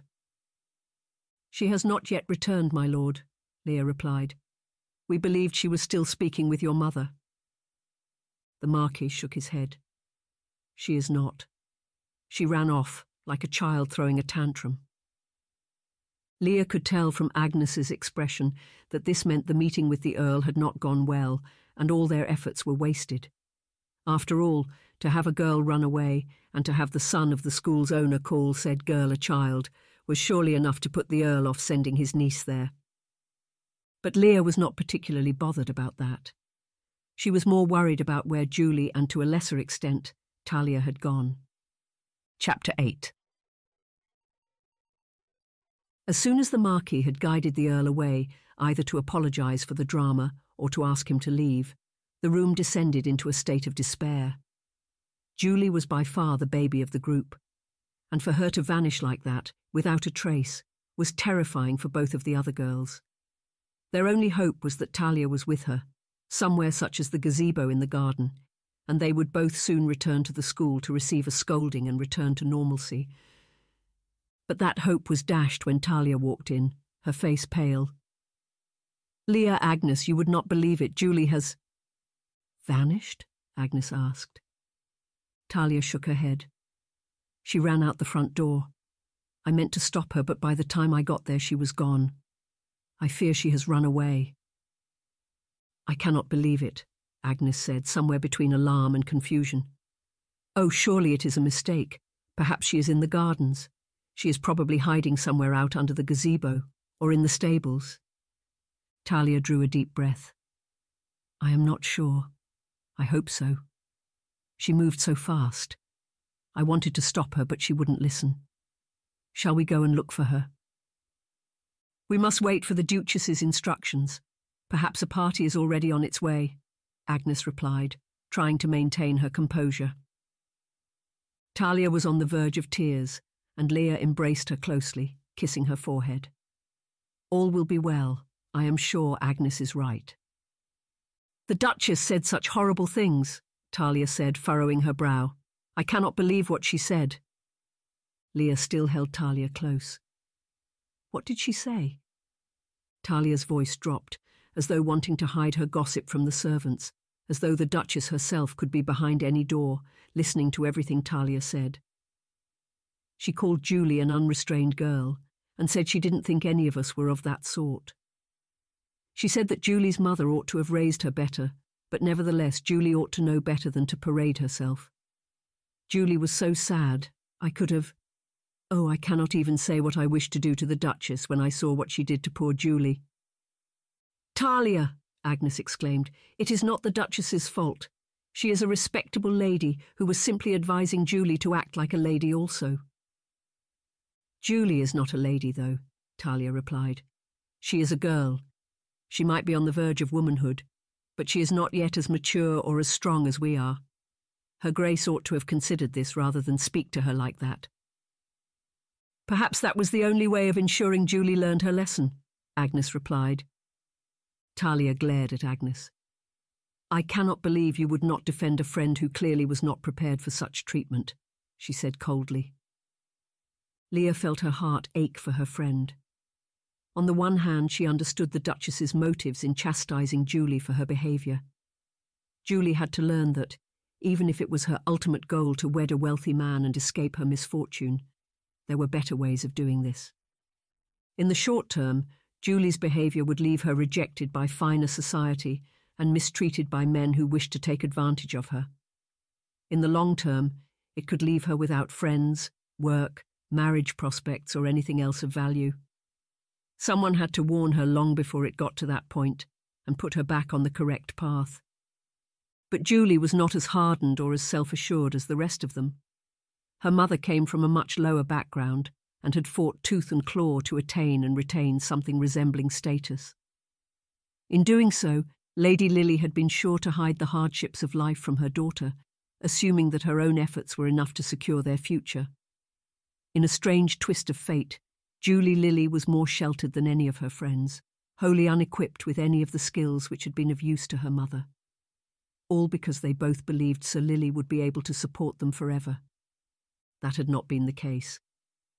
And now this sheltered girl had been placed in a position where she was contemplating following in her mother's footsteps, but did not know the first thing about how to do it. Those simple words that were a cross to bear for Agnes, and slightly rude but tolerable to Talia and Leah, must have been like a knife through Julie's heart. Not only because it was an attack on her, but an attack on her mother, on her life, on her very existence. The Duchess's words had left it clear, in no uncertain terms, that to be a woman seeking her fortune by using her charms was not respected. And whereas any of the other three women would have understood that to mean one could not overtly charm her way into fortune, to Julie it meant one could not ever charm her way into fortune, making her mother, and even herself, completely unrespectable women. Walking the halls of the building, Leah had expected there to be some commotion. After all, one of the most noble students at the school had vanished. But the other younger girls were just walking to their lessons, sitting in the music rooms with a teacher, in the library taking notes. It was all so quiet and peaceful, just like any other day at the school. All members of staff were even accounted for, as far as Leah could tell. It was as if nobody had been mobilised at all, as if the only people looking for Julie were Leah, Agnes, Talia and the Marquis. It felt so horribly wrong. Leah could not quite put her finger on why, but it did. It was like Julie had simply vanished, and nothing about it mattered to anyone. It was up to her to rescue her beloved friend. Nobody else could or would. But surely that could not be the case. Surely it was just a matter of timing. Julie had only just left, and from the sound of it, although Talia saw her leave, nobody else did, which meant nobody knew she was outside the building. And why would they suspect such a thing without due cause? The school was vast and fairly busy. They would search it top to bottom 3 or 4 times before suspecting that a young woman had fled on her own. Even the garden would not be considered before the school was thoroughly inspected. Determined to put things right, Leah began searching for the Duchess. She, of all people, would be willing and able to help. She knew what she had said to Julie, and she had a vested interest in ensuring Julie was found well and safe. Not only that, but she ran the school, and knew everywhere a young woman might try and hide in shame or anger. She had the financial and physical resources to devote to looking beyond the school gates for Julie. But Leah could not find her. Surrendering, she headed for the girls' quarters, finding Agnes and Talia there already, both seeming deeply concerned, but unable to do anything. "Any luck?" Talia asked, sounding defeated already. Leah shook her head. "No, I can't find her anywhere, and her Grace is nowhere to be found either. I believe she is the only person who could help us find Julie." "I agree. She would be the perfect person for the task," Agnes agreed with a sharp nod. "Have you not seen any sign of her Grace?" "None at all. All the classes are carrying on as normal. All the girls are going about their day like nothing has occurred at all," Leah explained. "I believe she wants to keep this a secret, for whatever reason she might have. Probably because it is the Duchess's fault in the first place, and it will bring her shame," Talia said. Agnes ignored that remark, but was clearly stung by any attack on her friend and their benefactress. "I shall seek the Duchess. I am sure to know where she would be in this building. Talia, you must see if Julie is still here." Talia paused, then asserted with a sharp nod of her head. "Yes, I know the places where she might be hiding. I shall inspect them all, to make sure she has not re-entered the building and see if perhaps she is still in the gardens." "That is a most excellent idea," Leah replied with a smile. "And what am I to do?" "You must find the Marquis," Agnes replied. "He is the only other person who already knows of the situation, and we need as many people as possible to assist in locating her." Leah felt more than a little uncomfortable at this proposition. After all, there was something odd about how the Marquis acted around her. Not only that, but she found him strangely alluring. His handsomeness was only the tip of the iceberg. He was also soft and gentle towards her. He was kind to her as long as they were alone, and he had become insistent that Leah ought to treat him with increasing intimacy. It was clear as day to Leah that they were beginning to grow fond of one another, which was highly inappropriate. And were it up to her, she would not see him again, not for her lessons, much less seek him out. She needed to maintain a distance between them. But it was not for herself. It was for Julie. And it did not need to be in private, did it? She could easily just talk to him in the halls. That way they would be able to talk more or less freely, but without the awkwardness and the temptation of spending time in private with a man who quite clearly desired her. As Agnes left to find the Duchess and Talia set off for the gardens, Leah once again hesitated. She wondered whether she could hide in the room and claim she was unable to find him. But no, that would be wrong. Steeling herself, she set off, wondering where in this vast building she might find the Marquis. She still felt a little nervous. She didn't want to admit it, even to herself. But there was something pleasant about being alone with the Marquis. She could not help but wonder whether she really was actively resisting the temptation of his beautiful self, or if she was just pretending to resist, putting in a little token propriety, and then giving in. After all, she could have said she would not seek him. She could have traded places with Agnes. She even could have explained her troubles to the other girls. But no, a part of her wanted to keep her guilty pleasure a secret, so that she could continue to indulge it unnoticed. Although it seemed that reality was on side with her modesty.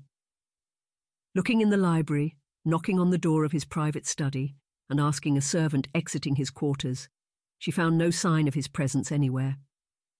She was a little disappointed, but also a little relieved to be preparing to return to the girls' room. Just as Leah was beginning to give up, she spied him walking down the hall towards the gardens. Marching up to him, she gently called out, "My lord? Lord Salisbury?" she asked. He turned around, his clear blue eyes glistening beautifully, a white smile flashing briefly. "Yes, Miss Drew," he replied. Leah drew a deep breath and smiled softly back. This was all for Julie. And in part for Talia and Agnes, of course. This was not for herself, not for the Marquis, not for their private pleasure. But by God was he handsome. Chapter 9. "My lord," Leah said, curtsying low and trying to avoid eye contact with him. Although it was a public space, it was very noticeable that they were alone. In fact, they were more alone than usual, with no chaperone, no supervision, no servants even in sight. She could feel her heart pounding hard in her chest, and yet she relished the moment. Peering up, she saw he was gazing intently at her, a soft, half-focused grin spread across his lips, a dazed glow behind his eyes. He looked so handsome, so perfect, and the softness of his expression towards her was delightful. "Oh, Leah," he said with a warm smile, "how wonderful to see you. I'm so sorry about what Mother said to your friend, Miss Lily." Leah shook her head dismissively. "Not at all. What Her Grace said is not the trouble. The trouble is who she said it to. Julie is a little sensitive." The Marquis stepped in a little closer, his hand raising slightly towards her before he apparently realised what he was doing, and lowered it.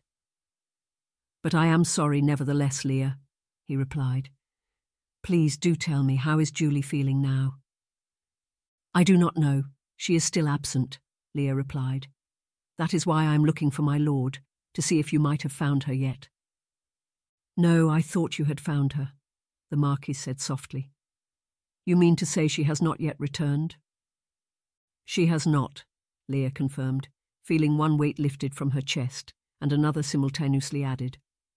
On the one hand, she now knew why nobody was looking for Julie. They believed she would have returned by now, and the alarm had not been raised. On the other hand, Leah felt a slight panic to think that so much time had passed without a search party being organised. Julie could be anywhere by now, especially if she had taken some money with her to pay for a coach, or if she had been seen wandering outside the school and attacked. "Do not worry," the Marquis insisted. "I am sure she is perfectly all right." "But I am worried about her, my lord," Leah replied, trying to hold back her alarm. "This is most unlike Julie, and she is so young and vulnerable." "Young women do such things all the time, especially if they are a little spirited," the Marquis said. "She is not spirited, and she is not just another young woman, my lord," Leah said sharply, finally snapping. "She is soft and gentle, and barely more than a girl. She may look like a woman on the outside, but she is still learning how to act as a lady. And a girl like her, out on her own, is in grave danger. In fact, if she has not returned already, I fear the worst, my lord." The Marquis paused, a look of confusion spreading over his face, seemingly baffled and surprised by the fact that a young woman under his care would dare talk back to him like that. This confusion was replaced with a stern expression as he realized that Leah was being serious. "If you believe harm has befallen her, then I shall endeavour to find her immediately," the Marquis finally replied. "You are most correct, Miss Drew. You know her much better than I do, and if you think she could be anywhere at all, tell me so, that I may arrange a search party to find her and bring her home, safe and sound." Leah felt a strange sense of comfort as he said this, like her heart and soul had been enveloped in warmth. Were he her brother or father, she would have embraced him. "Oh, thank you, my lord," she replied. "I do not know how to express my gratitude." "Not at all. It is the right thing to do. Is there anything you could tell me that may help?" he asked. Leah nodded. "Yes. If she has gone by foot, then she will not have gone far. And if she has been, heaven forbid, taken, then it is a matter for the police. But if she has taken her coin purse and rode a coach anywhere, she might have gone back to the town whence we came, possibly to her old home, or the home of a friend." "Does she not have a mother in London?" the Marquis asked. "In London?" Leah asked, suddenly confused. "No, her mother is for sure still at home." The Marquis paused. "I must be thinking of someone else. I shall set off for your town and inspect your previous addresses." "Would it be possible for me to accompany your party?" Leah asked tentatively. "I should like to be present for my friend." "Of course not," the Marquis replied. "A young woman joining us on such a journey would merely delay our progress. We must get there as soon as possible to help her, or should she not be there, to know and change our course of action." "But I could indicate the correct paths and houses," Leah insisted. "Leah, you must remain here. It is scandalous enough if one young woman has run from the school. Could you imagine the shame if you were to leave seeking her?" he explained. "Besides, if she is not there, then you will not be with her." "Then what am I to do, my lord?" Leah asked. "Wait here, and be here for her when she returns," he replied. "Now I must go. If she is in danger, we cannot delay for a single second." The Marquis raised his hand again, but did not stop himself this time, allowing his soft, strong fingers to gently caress Leah's cheek. His hand felt so warm and firm. "Do not fear. I shall do all in my power to help her," the Marquis said softly, before turning around and setting off back inside the school building. Returning to their room after that felt anticlimactic, and not just because her lips ached and tingled, awaiting a kiss from the Marquis. Leah had sorely wanted to leave the building. She had sorely wanted to go on a journey back home and to see her old neighbours, friends and relatives. She missed them so very, very much. In her previous life, that might have been possible. She may have been able to demand to be taken on such a journey, or to make her own arrangements to leave. After all, it was but a day's ride by coach, much less by horseback. It was hardly an adventure for a young woman with wealth and status. But she was no longer a free noblewoman, not in the sense she used to be. Now she had a duty to the school and to its rules. Even if the Marquis had agreed to take her with his search party, she would have had to ask the Duchess for permission to miss her lessons, leave the premises, and possibly to borrow a horse. And all the time she would spend requesting permission and making arrangements would be time wasted. The Marquis, on the other hand, still enjoyed the same freedoms she no longer possessed. He could simply walk up to some servants, seize a horse, and leave. He was by far more qualified for the task than Leah was. At least it seemed as though the enunciation lessons would be cancelled for the day, so she would have an hour or two to herself. It was not as though the Marquis had made any arrangements for a substitute teacher, and the prospect of sitting in the library, reading out loud to another teacher as she reclined and listened, was amusing to Leah. But on the other hand, this meant she would also be alone with her thoughts. Entering the girls' quarters, Leah was disappointed to find them empty.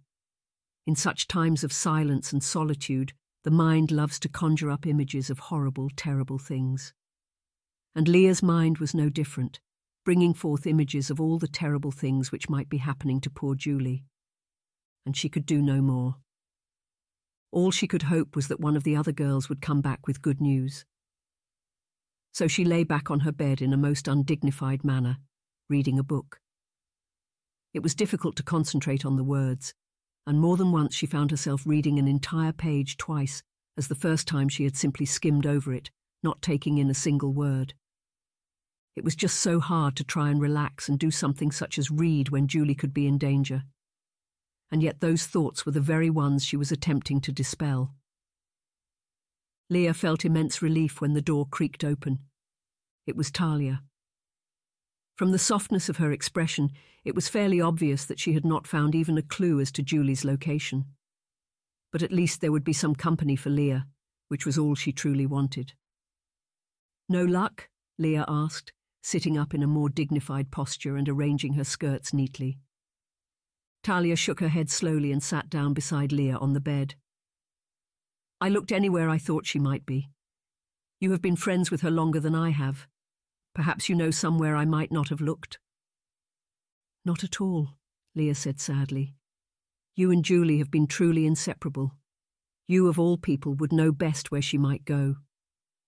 "Did you find the Marquis?" Julie asked. Leah nodded. "Yes, he set off immediately with a search party." "Well, that is very nice of him," Talia replied, "although I suppose it is also his responsibility. We live in a world where a person doing one's duty is not always guaranteed," Leah replied. "So there is always some merit in making an effort as he has done. And I ask you to trust me when I say that he was most eager to find her and as worried about her absence as we are." Talia smiled a relieved smile. "That is good to hear." As they sat there, Leah's thoughts once again turning to the possible monstrous scenarios Julie might be facing, the door creaked open again. Both girls looked up suddenly, like rabbits startled from grazing. "Her Grace has not seen Julie since, but she said something about the Marquis organising a search party," Agnes said as she walked in, seeming a little confused. Leah shrugged a little.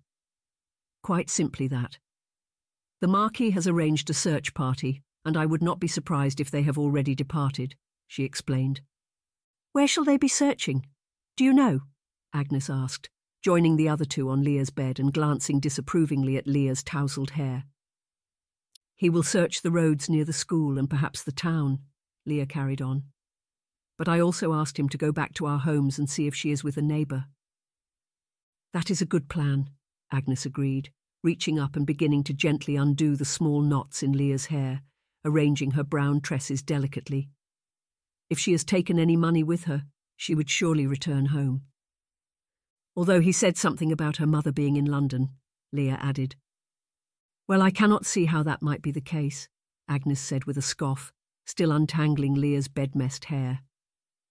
Leah just smiled meekly. "I wish there was more we could do for Julie. I cannot believe she would simply flee, like a scolded child." "But she is a child," Agnes replied. "Perhaps not entirely a child, but by far not yet a woman either. And she was scolded. She did not have the sense to stay put." "We can only hope she had enough sense not to walk right into the mouth of the wolf," Leah added. Chapter 10. That night, Leah could not sleep. She lay awake. Outside she could hear the rain falling. And by then, she knew Julie was not in the school. If Julie was in the school, she would have long since returned to her warm, comfortable bed. However angry or confused or ashamed she was, Julie would not submit herself to sleeping in a spare room, or in the library, or on a settee to make her point. For the first hour or two of the night, Leah waited with slight hope, listening out for the telltale sound of the door creaking open and someone softly tiptoeing into bed. But the sound never came because Julie was not in the school. The thought of her dear friend out there, possibly stuck in the rain, bedraggled like some woodland creature, upset Leah. Nobody deserved that, but much less someone as young and foolish as Julie. Perhaps someone older and more mature, who had made such a choice of their own volition, fully aware of the consequences, could do with a little humility brought on by facing the elements and God's power. But poor little Julie. She did not deserve to pay so horribly for a simple mistake. And that was if she left of her own free will in the first place. It was all Leah could do to ignore the fear in the back of her mind, telling her that Julie had been taken and would never be seen again. Then a new sound came, the sound of hooves on the pavement in the courtyard. Leah looked up to see if Talia or Agnes had awoken.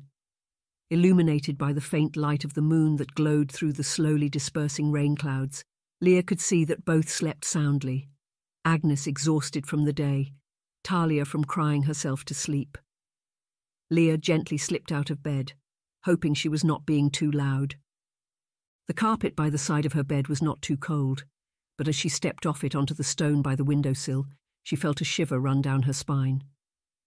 She shivered again as she felt a slight draught from the window. Nevertheless, she walked right up to it and peered out. Standing at the window, Leah could see that the search party had returned, and it seemed as though there was a young lady with them. Her heart felt somewhat settled, and as if on cue with her emotions, the rain slowly halted entirely. Looking down, Leah watched as the riders dismounted and made their way inside, 2 of them remaining behind to guide the horses, one by one, to the stables for a dry down, a rub, and some hay. Leah could not bear to wait until Julie got to the room. If that was indeed Julie who was with the men, of course. Leah needed to put her mind at ease right away. Putting on her bedcoat and slippers, Leah made sure she was as covered and presentable as possible before seizing a candle. It was a small one, but it would burn for long enough for her to make her way downstairs and back again. Leah contemplated striking a match in the room, but she knew that if the sound and smell did not awaken the other girls, the bright light most certainly would. So she groped her way across the dark side of the room, where the faint moonlight did not penetrate, and eventually found the door, letting herself out and closing it behind herself as quietly as she could.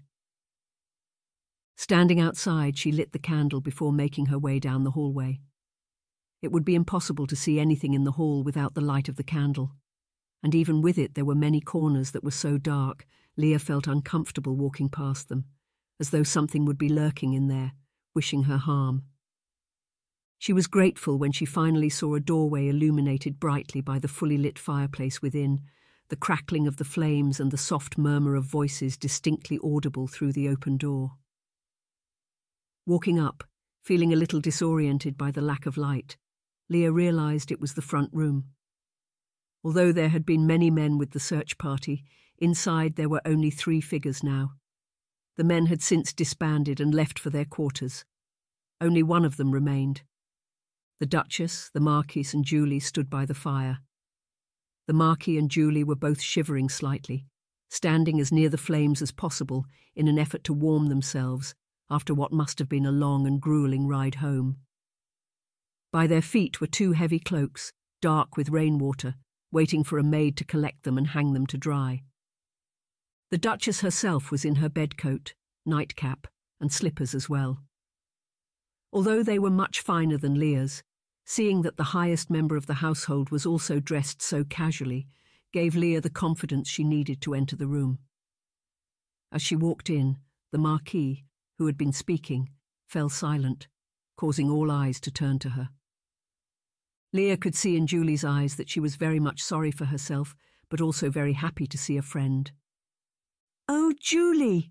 Leah exclaimed, forgetting herself for a moment and placing her candle on a small table before rushing to embrace her dear friend. Julie's dress was a little damp, despite the heavy cloak she had been using to cover herself.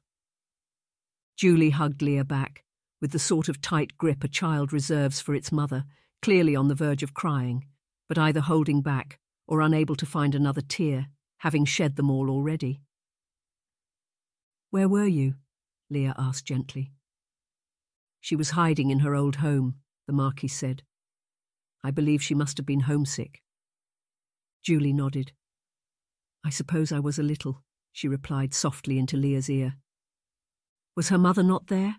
Leah asked, squeezing Julie tightly, not caring that her own bedcoat was slowly absorbing the remaining water from Julie's dress, wanting only to comfort her dear friend. "She was not," the Marquis replied. Why not? Leah asked. You ask her, Miss Drew, the Marquis said with a chuckle. Leah petted Julie's damp hair. Julie, where is your mother? And why were you hiding there without her? She did not want to tell me why, but perhaps you will have a little more luck, the Marquis remarked, turning about. It does not matter to me. I have done what needed to be done. I must rest now, and leave you ladies to whatever gossip you like. Leah could tell that the Marquis did not intend any meanness, but she could also tell that even his own mother, the Duchess, was indignant at the suggestion that they would simply be gossiping. Leah knew full well, from the glance the Duchess cast the Marquis, that she would retain her composure in public, and in private she would explain to her son the importance of maintaining something resembling etiquette when talking to others. For now, nobody spoke until he had left the room. Almost as soon as he was gone, the Duchess turned to face Leah. I understand that you must be thrilled to have your friend back safe and sound, but I must speak with her, and you must rest, the Duchess insisted. Please, now that you know she is well, return to your quarters and make sure to sleep. Leah hesitated, then curtsied deeply. Before we continue into the story, make us a favor. Hit the subscribe button. This way we will be able to create more audiobooks for free for you. Thank you again. Now, back to our story. I am very sorry for interrupting your conversation, Your Grace, she apologized. As Your Grace pointed out so excellently, I was simply thrilled to know Julie as well. Thank you for having such patience with me. The Duchess smiled gently. Now, Miss Drew, no need to be so formal, and no need to apologize. In your position, I would have done precisely the same thing. Now go to bed. You need to sleep. Leah blushed and smiled back. Thank you, Your Grace. Seizing her candle from where she'd put it down and leaving the room, Leah knew that Julie would need to be strong to listen to what the Duchess was about to say. But she also knew that the Duchess did not have a malicious bone in her body, and that after what had happened earlier, Her Grace would probably make great effort to ensure she did not cause Julie any undue pain. Julie still had to be told that what she had done was wrong, and Julie still needed to be instructed on what to do in the future should she feel the urge to run away. But the Duchess would no doubt speak to Julie as kindly and carefully as Julie needed. Leah had been tempted to remain and eavesdrop, but that plan was somewhat ruined by another presence in the hallway. "My lord!" Leah exclaimed in shock, her voice a raised whisper. "Shush," the Marquis whispered back. "I simply wished to. It is just that I—" Leah stifled a giggle. "Was my lord eavesdropping?" she asked, still whispering. He blushed. "Was my lord seeking a little gossip, perhaps?" Leah carried on, somewhat enjoying the awkwardness that was painted across his face. She began to walk towards the staircase, hearing his footsteps softly following her. "It is not gossip," he replied. "I simply wanted to ensure that you were all well." Leah did not dignify such a blatant lie with a response. "Did my lord have any difficulty finding her?" she asked instead. He mumbled something under his breath before replying. "A little, but in the end she was at her old family home, which made the process much simpler than it might have otherwise been. My lord must have genuinely cared about us to have gone to such great effort to find Julie," Leah said, pausing on the first step and turning around, feeling her heart beating faster and faster. "Oh, not at all," he replied, shaking his head and reaching his hand towards the banister in the dark. His hand brushed over hers and she felt a slight shiver of pleasure again at the warmth of his skin. Even despite his journey in the cold, damp night, his hands were so invitingly warm. Leah moved her hand away from his. "I am sure my lord does care," Leah replied. "No need to pretend that he does anything simply out of duty. My lord went above and beyond his duties to locate Julie and bring her home, perhaps even saving her life. So I refuse to believe your false modesty, or if not modesty, your false bravado, when you claim not to care." "I suppose you are right. I do care, Leah," he said softly. "But I did not do this out of care for Julie, or even for my own mother. I care a little about them. I care about you the most, however. You bring me great joy, and I would go to the ends of the earth to make you happy, Leah." Leah felt her face flushing hot. "My lord, you should not call me by my Christian name in public. It is very inappropriate." "I shall call you what I please," he replied with a smile that was beautifully illuminated by the light of her candle. "You are not in public.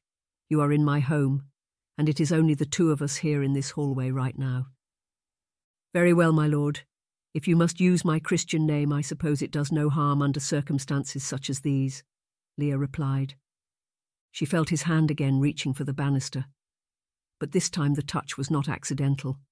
His hand landed directly on top of hers, wrapping around it firmly. His hand felt so big, at least 1.5 times the size of hers, and it enveloped her slender fingers completely. She felt the heat rising to her face, but she could not remove her hand. She would not, if she could. "Please call me James," the Marquis insisted in a warm whisper. "I know you do not wish to do so in public, but just when we two are together, use my name." "Whatever my lord says, this situation is far too public for me to use a gentleman's Christian name," Leah whispered back, feeling her heart rattling her chest. What if a servant should overhear us and pass the message on to the Duchess? "Then I will tell her the servant lied and have the servant fired," the Marquis replied. "And what if the Duchess herself overheard us, my lord?" Leah asked. "Then I would tell her the truth, that I asked you to call me by my Christian name, Leah," he insisted. "Very well, James." Leah felt excited and embarrassed at once. It was not the proper thing to do. A young lady should never refer to a man by his first name in public. Most women even abstained from using their husbands' and their sons' Christian names where possible, instead using their titles. And, like any well-raised young lady, Leah felt an automatic slight shame as she used the Christian name of a high-ranking gentleman who she bore absolutely no relation to at all. But in doing so, she also felt a closeness to this man she had never before experienced. His name felt so nice as it rolled off her tongue and over her lips, and her name sounded so beautiful from his mouth. His hand released hers as she said his name, and his grin broadened. "I knew it would sound lovely," he said.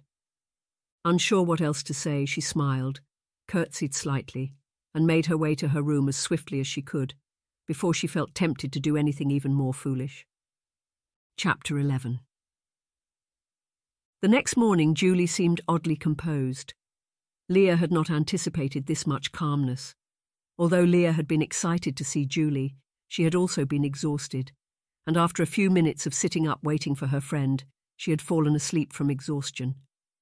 But awaking and looking about the room, Leah quickly realized that Julie was not only up and dressed, but sitting in the armchair in the corner of the room, reading, looking as calm and refreshed as though nothing had happened the night before. "You look surprisingly well," Leah said with a smile. "I am glad." Julie nodded. "I am so sorry for the trouble I caused everyone. I suppose I was not thinking about what I was doing. I should not have caused so much harm," she explained. Leah shook her head. "Not at all. You were not prepared for what you heard. Frankly, I am surprised you returned with him, let alone that you are so composed today."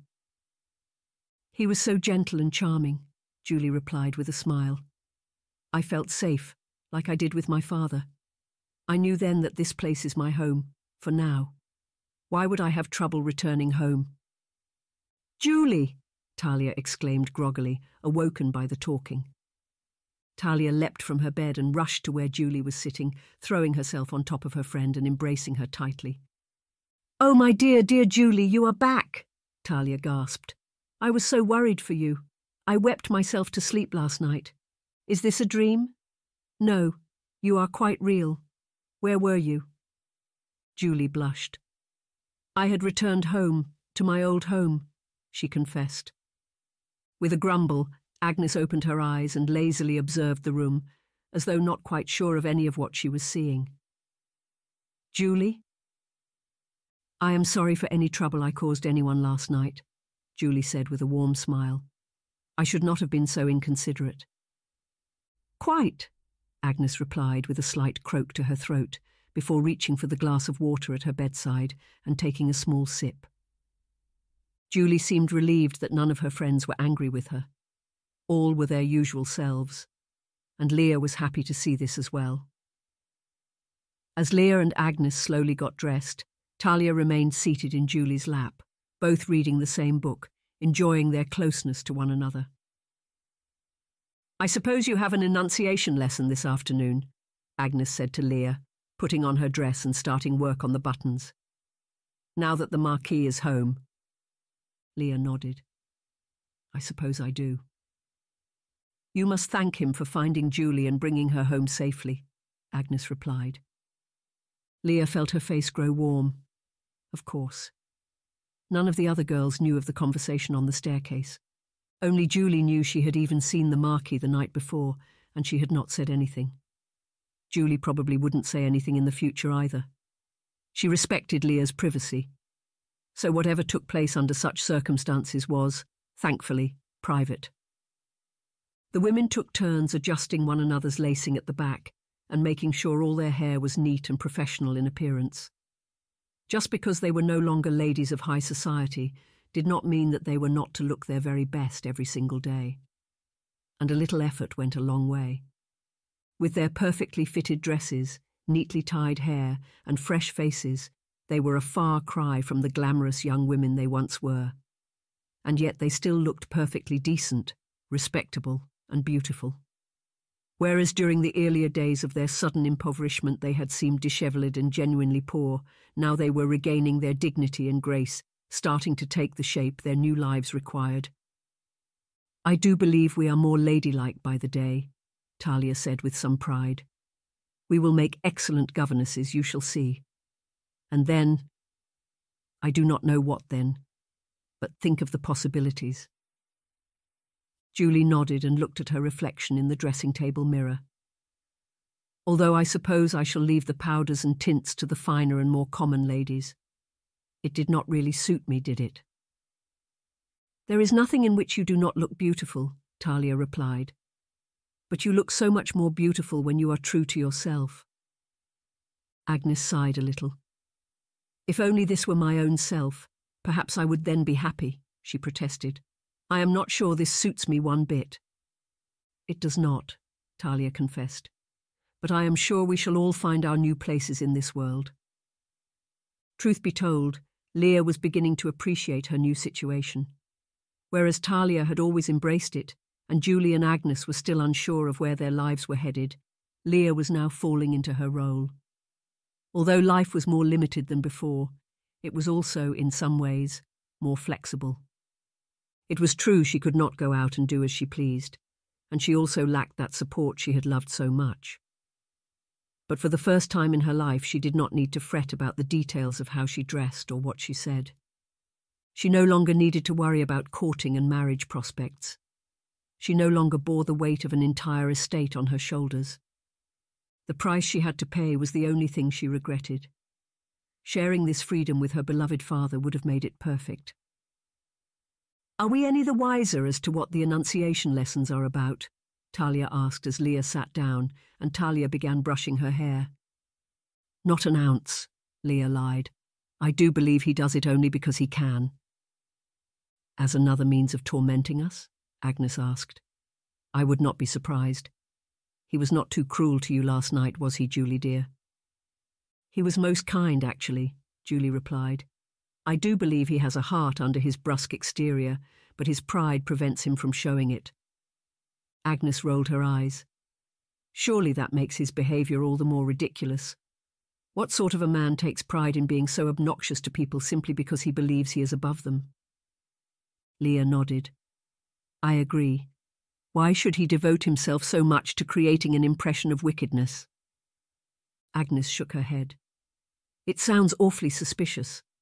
I could say 100 things which might be causing his behaviour, but I do not wish to say anything prematurely. There must be a good reason." "Or not," Talia replied. "Perhaps it is simply his idea of entertainment." Agnes scoffed.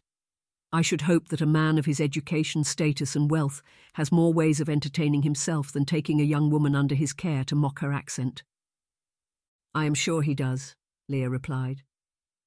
Does he not call you Leah? Julie asked. I do find that odd. He calls the rest of us by our family names, Miss Lily, Miss Hubbard, and Miss Smith. Well, that is most ridiculous, Agnes replied. Surely he does not.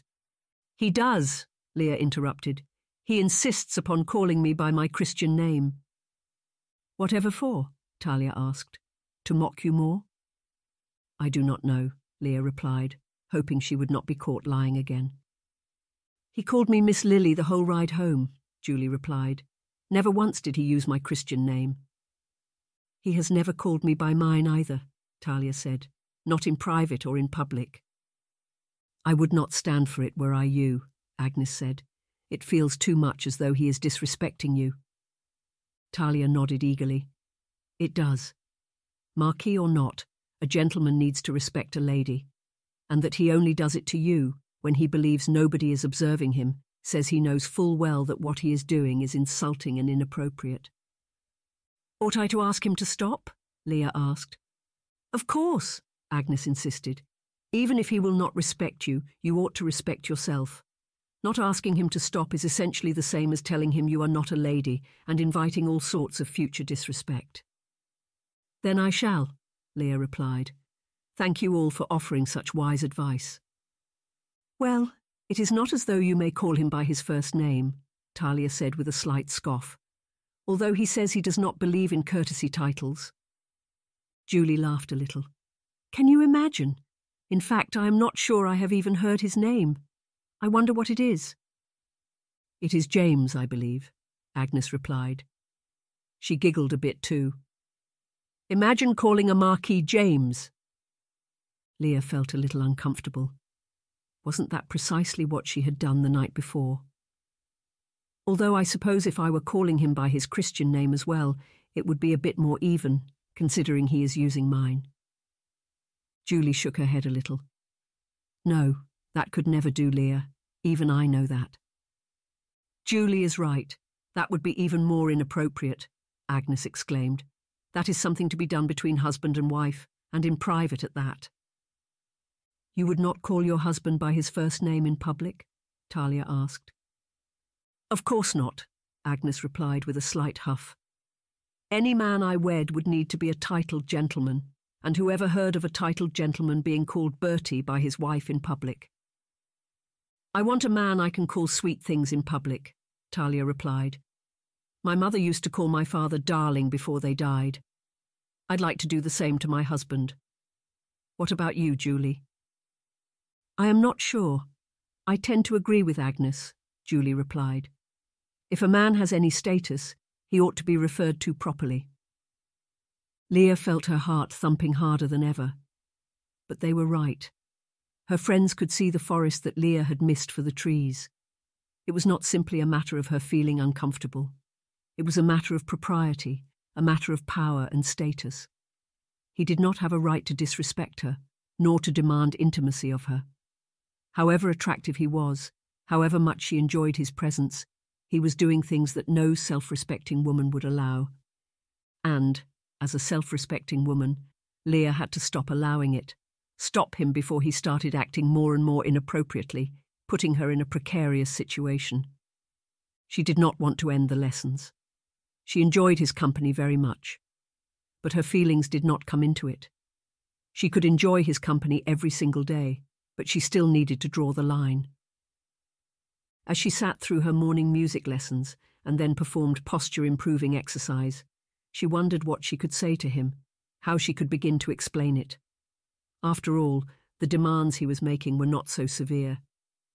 But he had to understand that they were the first step on a ladder of increasingly inappropriate demands, the likes of which usually left a woman destitute or, worse yet, ruined. Walking into the library, she steeled herself to face him. He looked so calm and relaxed, she already felt bad for ruining his peace. I must decline any further enunciation lessons, Leah said, avoiding eye contact. And I am sure you are perfectly aware of the reason. The Marquis sat up immediately. What? Why? We are both deriving great benefit from them, are we not? And I know for a fact that you find pleasure in my company. We do, and I do, Leah replied. But I am afraid that we are falling into the trap of becoming far too familiar with one another, and this is a relationship which cannot but end poorly. Nonsense, he replied. We are no more familiar than brother and sister. Which is much too familiar for a host and his guest, Leah replied. You need not call me James, if that is bothering you, but I insist that you continue to read to me, the Marquis said. It is not simply a matter of using our Christian names, Leah said sternly. The whole relationship, the entire dynamic, is one that will simply scale and scale until it reaches a point where it must all come tumbling down, leaving us both in a terrible situation. I am a Marquis, Leah, he replied. I can do as I please, and using our Christian names in private is far from a problem. Who would ever confront us over it? What could anyone do? But you are a young unwed man, and I am to become a governess and leave, she insisted. Indeed, then, how much time do we truly have to become too intimate? I am sure the benefits of these classes outweigh the cost. He smirked. Leah hesitated. She knew she ought to turn about and leave, but she could not. She sat down on her chair. What book shall I be reading today? Chapter 12. Leah was not sure how appropriate the Marquis could be after pushing so many boundaries, but she gave him an opportunity to redeem himself. She knew full well that the only reason she gave him this opportunity was because she was harbouring extremely inappropriate feelings for him. And yet he was correct. They would not have enough time together for it to go any further. It could be their guilty pleasure. What harm could it do? Besides, it was not as though they had anywhere else to go or anything else to do. She needed to complete her education. He was all but forced to live with his mother until he married. She had no friends besides the 3 she had arrived with. His friends had all left for bigger cities, where they led obscenely opulent lives, and he had no suitors on account of neither of his parents being particularly concerned with marrying him off soon. They were both trapped in the building with not much better to do, and they both benefited from the interactions they had on many levels. All they needed to do was continue to keep the interactions exactly as they were. As the weeks and months passed, Leah was surprised by how well the Marquis kept his boundaries. He respected her privacy and called her Miss Drew at all times. He told her of his hopes and dreams, his concerns and his childhood antics, but never once asked her for intimate details of herself. No, she gave those freely. Although the Marquis kept his distance, she found it painfully difficult to keep hers. She found him too attractive, too good, to resist. She knew that this was also good cause for ending the lessons. Her breaking boundaries was no better than him breaking them. But she put it to the back of her mind. At least he was not putting any pressure on her to tell him these things. In some sense, she was saddened by this as well. She had tender feelings for this handsome man, or at least for the man he became behind closed doors. And knowing that all it took to push him away was a few choice words. That hurt. That showed precisely how vague their connection was, precisely how little she mattered to him on a deeper level, on the level that counted. It was a chilling reminder of the inappropriateness of the entire situation, of how badly things would have gone for her had she grown to love him. Their relationship was just as close as it could afford to be, and she was grateful for that distance, even though it hurt her heart very much. Leah was very grateful when the day came that the Duchess called the 4 friends into her office. She knew this would mark the end of their stay there, and she knew that the Marquis would not be able to go against his mother's wishes. Finally, Leah would be free in yet another sense, free of the oppressive weight of her ever-growing affection for a man she could never belong to. The office was as stern and immaculate as any gentleman's office. In fact, were the Duke himself seated behind the desk, he would not have looked out of place. The Duchess insisted on carrying herself with the dignity and professionalism of any highly successful business owner and charitable soul, male or female. As the girl sat down on the settee which faced the desk, Leah could feel the air brimming with excitement, so much so that her hairs stood on end from the intense energy of the room. "Good afternoon, ladies," the Duchess said. "Good afternoon, Your Grace," the young women replied. "Now we all knew this day would come. I do believe you will be ready to depart and begin your work as governesses.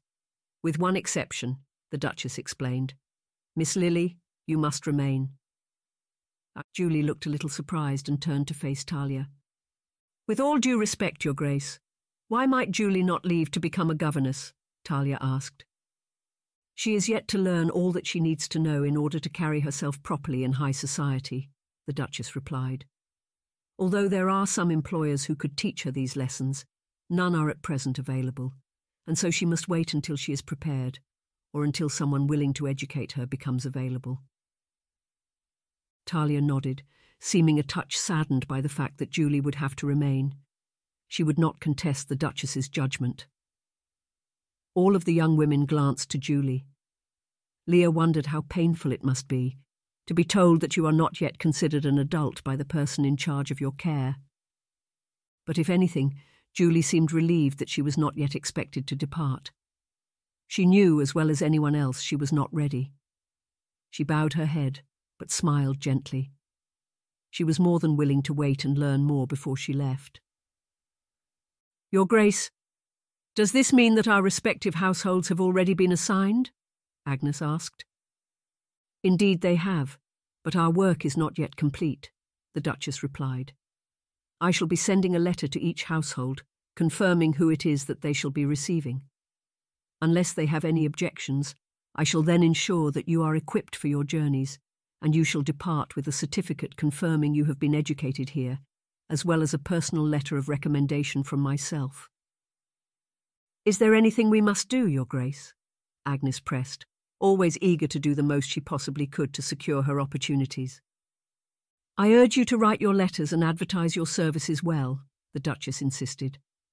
"I shall speak with you all later and compose my letter of recommendation based on your own letters, so that there is some consistency between the aspects of yourselves which you take pride in and the aspects which I highlight." The young women all nodded and then glanced to one another. The tension in the room, far from collapsing, was only increasing. They were finally going to depart, to find their first source of employment in their entire lives, and they felt at once entirely prepared and wholly clueless. Leah felt a little saddened that this period in her life was coming to a close, not least of all because she did not know what awaited.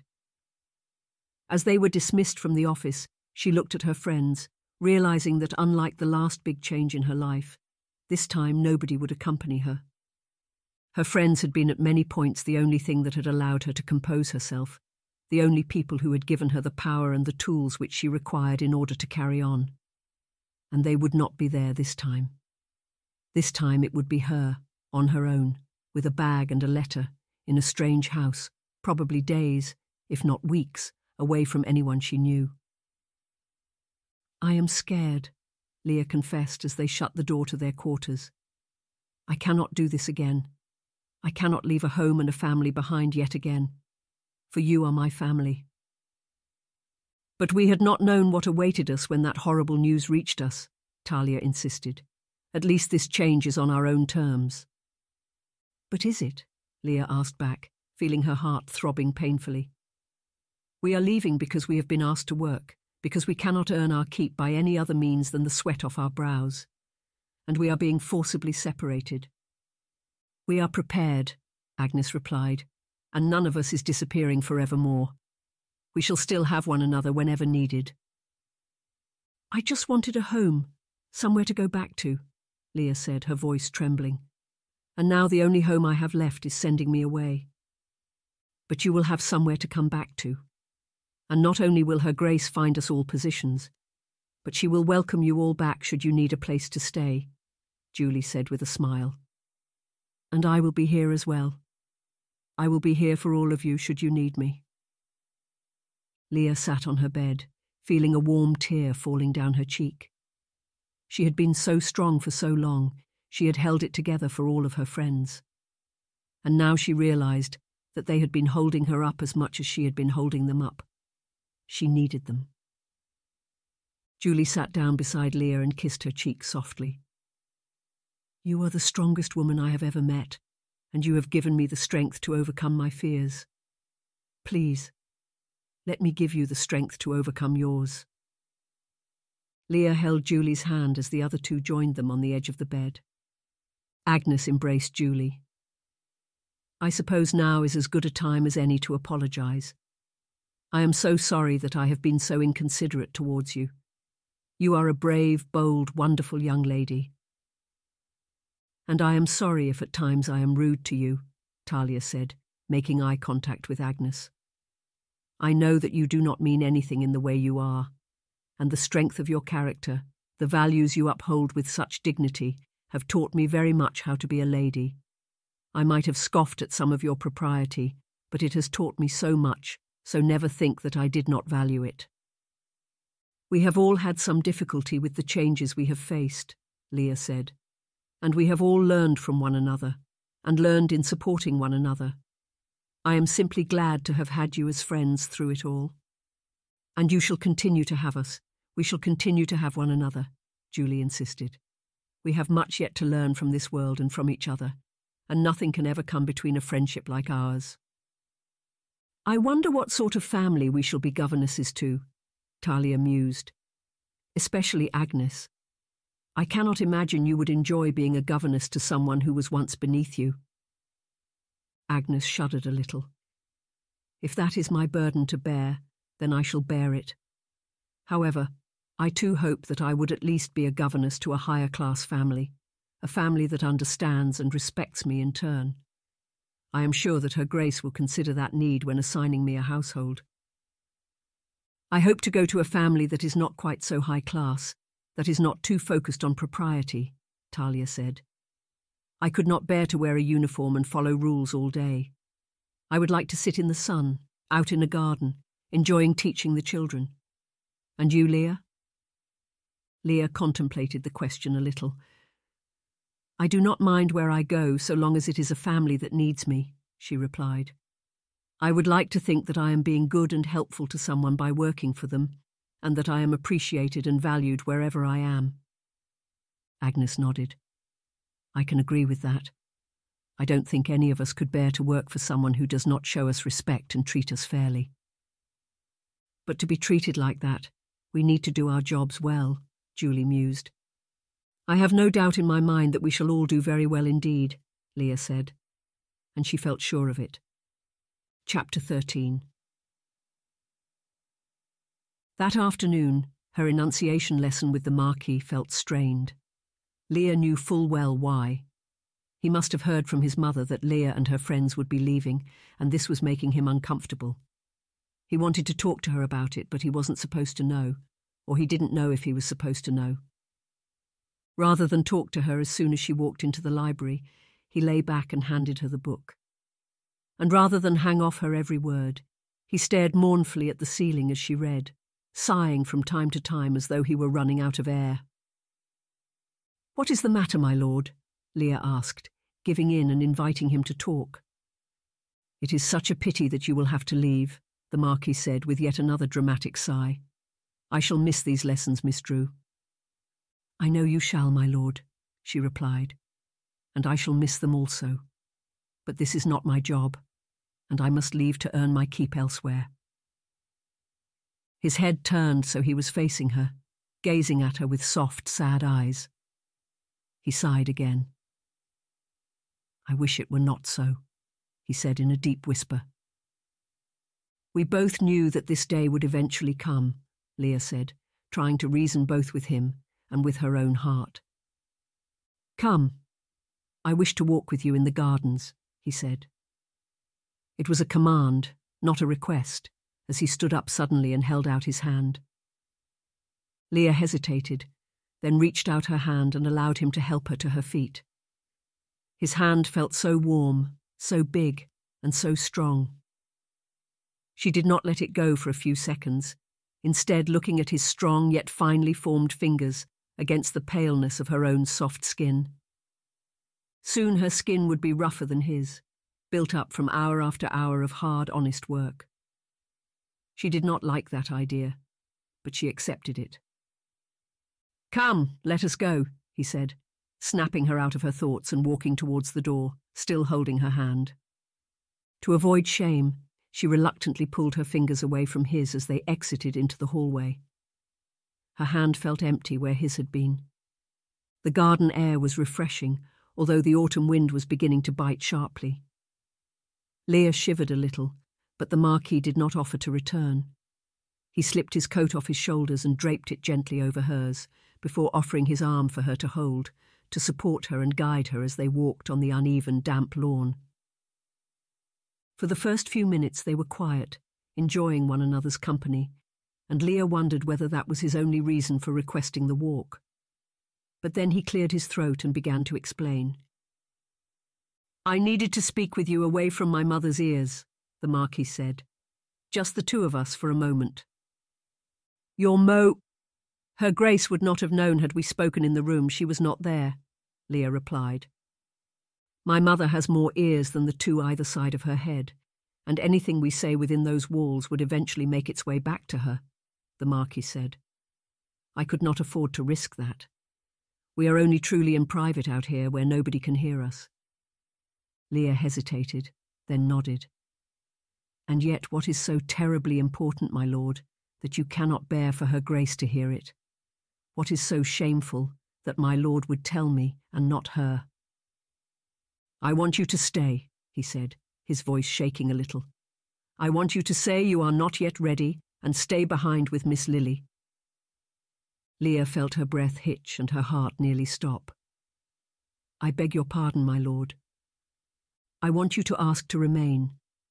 Tell my mother that you are afraid you will not do a good job, that you still have much to learn, that you need more time and space before you can possibly contemplate working for anyone else," he explained in a slight frenzy. "Perhaps even request to work here, as a teacher, to improve your skills before you are ready to be a governess. Say that you are worried for Julie. Anything." "I am sorry, my lord," Leah said, feeling a pain in her chest, "but that would be nothing but a lie." "Then lie," he replied. "Lie for me. Say whatever it takes to keep you here. Say you're not educated enough, you're scared, you're confused. Pretend that your manners have deteriorated. Say you fell ill."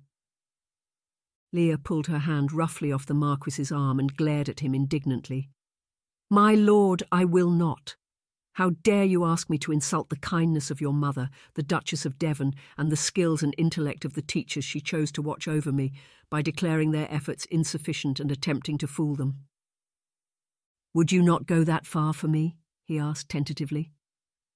"Of course not," Leah replied. "In fact, I do not believe I could ever do anything for a man who asked me to do something so horrible. Why would you suggest such things?" "Because I need you to stay here with me, Miss Drew.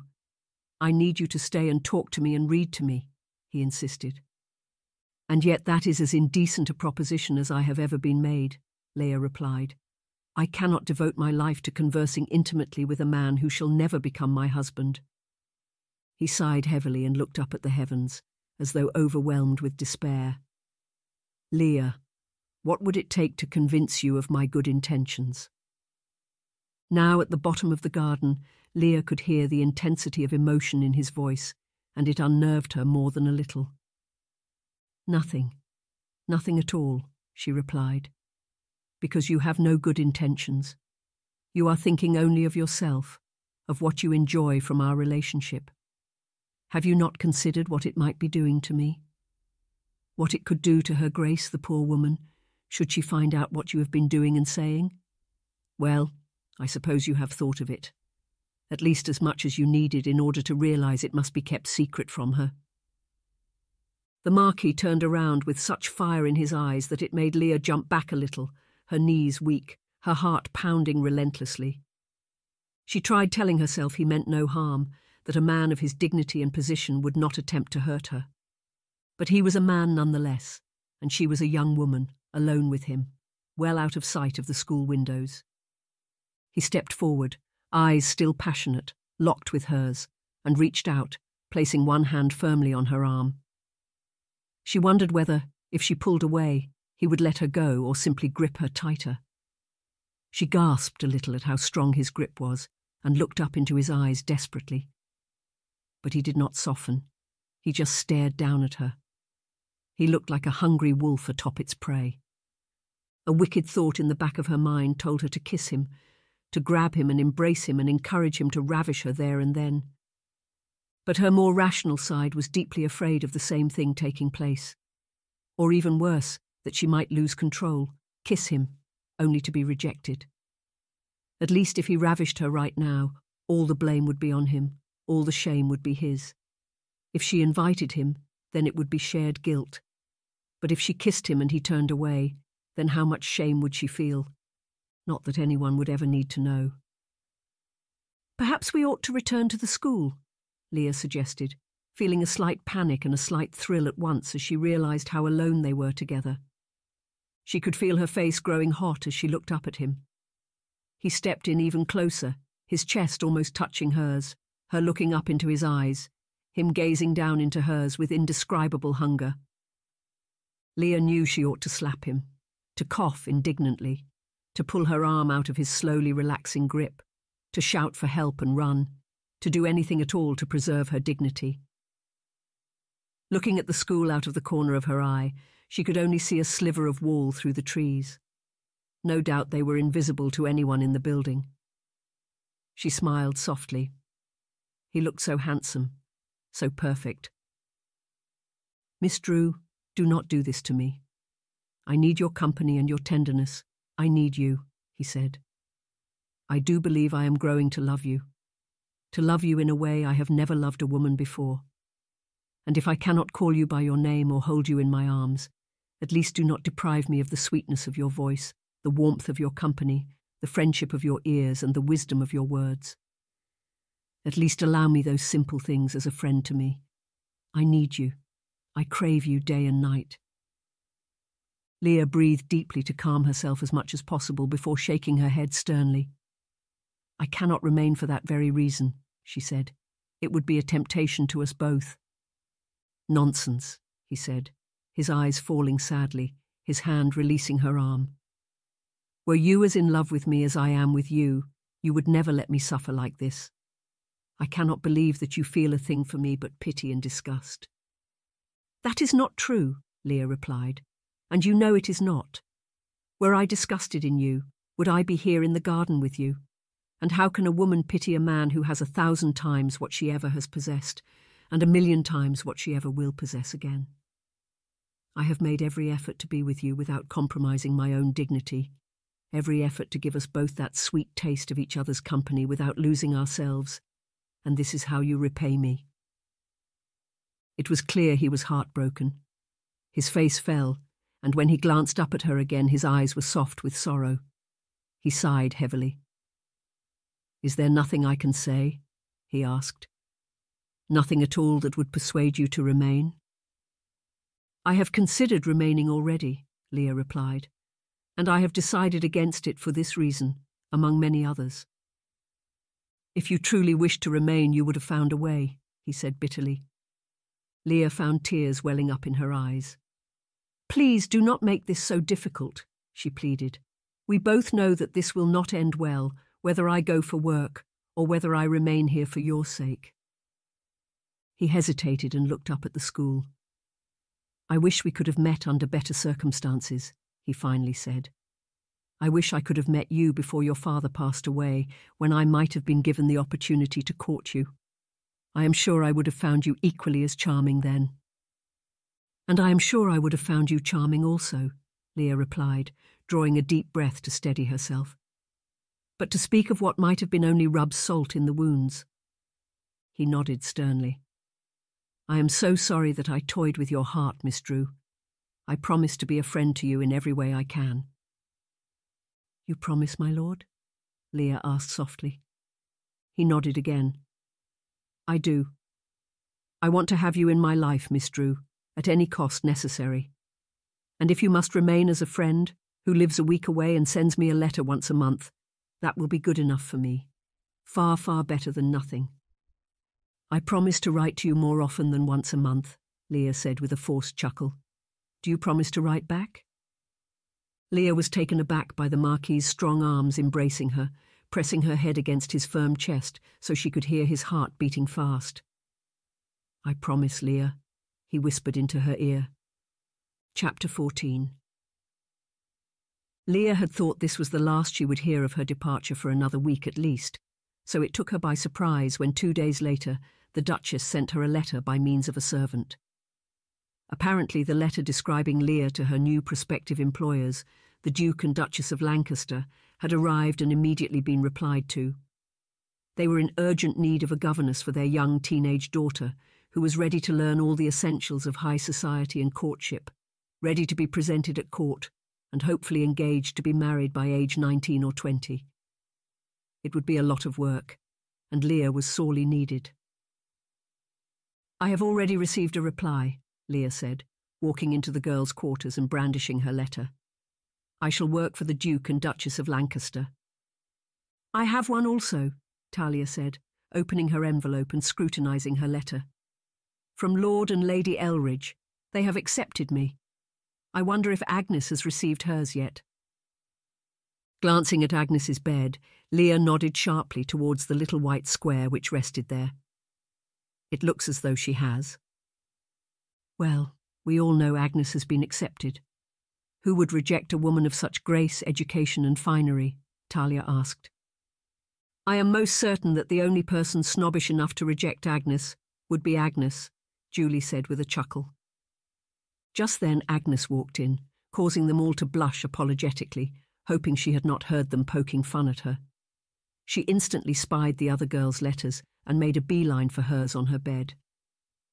Agnes read hers with a stern expression, and then just nodded slightly in the other women's direction. Whatever her destination, it was a secret. "I suppose I ought to start packing," Talia said. "It asks me to attend immediately. Apparently their last governess is leaving in a bit of a huff." Leah nodded. "Mine also says they will be needing me soon, so I'm assuming Her Grace will be preparing for our departures already." Julie sat on the edge of her bed and stared with a slight pout. "I will miss you all very much. Make sure to write to me." Talia sat beside Julie and held her hand firmly. "Of course I shall write to you. In fact, I shall write to you all and tell you all about what I am doing. And I shall return to visit you and see you every single month, for I shall not be far from here." She pressed her lips to Julie's forehead. "I shall make sure to write to you as soon as I can with a post office address," Agnes replied. "Must you be so secretive?" Talia asked with a raised eyebrow. Agnes merely shrugged. "It is none of your business who I shall work for, but I shall make every effort to remain in contact with all of you."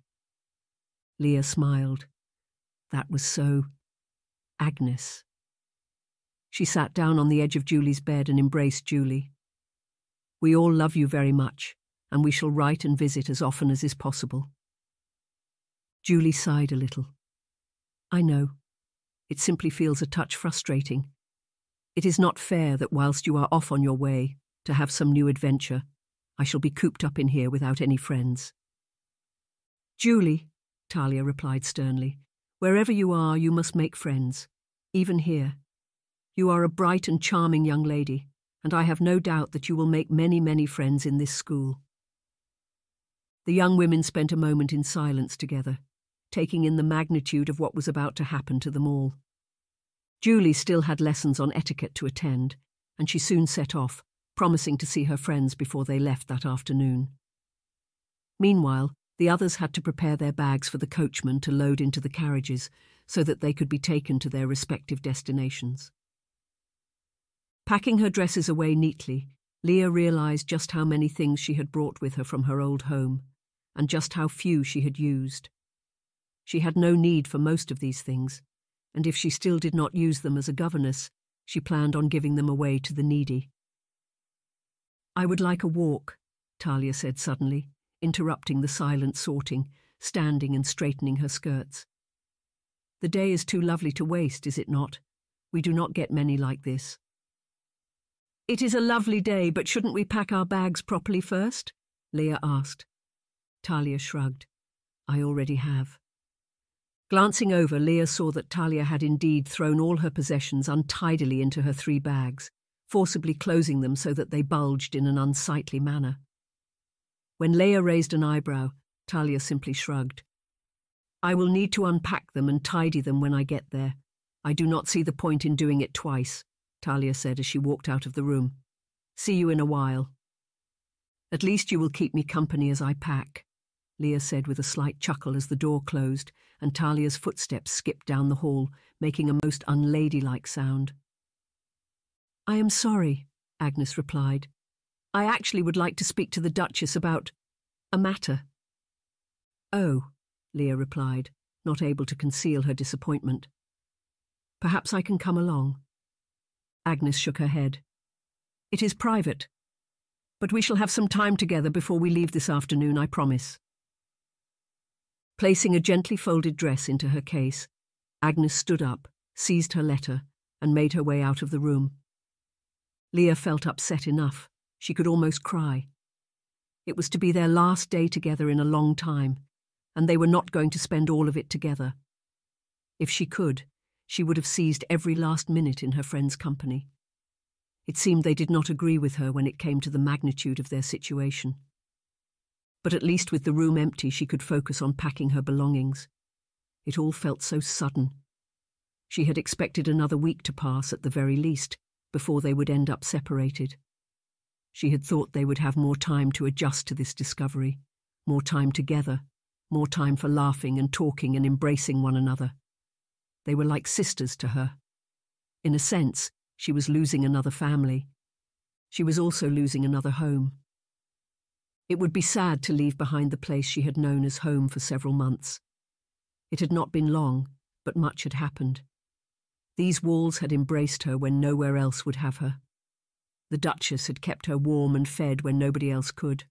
Her friends had been there for her when there was nothing else to give her strength. In a way, Leah would be walking out of the Duchess of Dorset School for Noble Women as a much different person than when she had walked in. It was her home. Only her second home of a lifetime. And although it had been a painful episode of her life, it had been hers nonetheless. She would miss it dearly.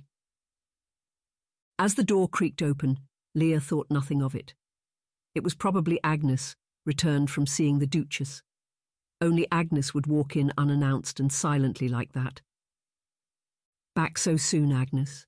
Leah asked, gently folding yet another blouse she had never had a chance to wear.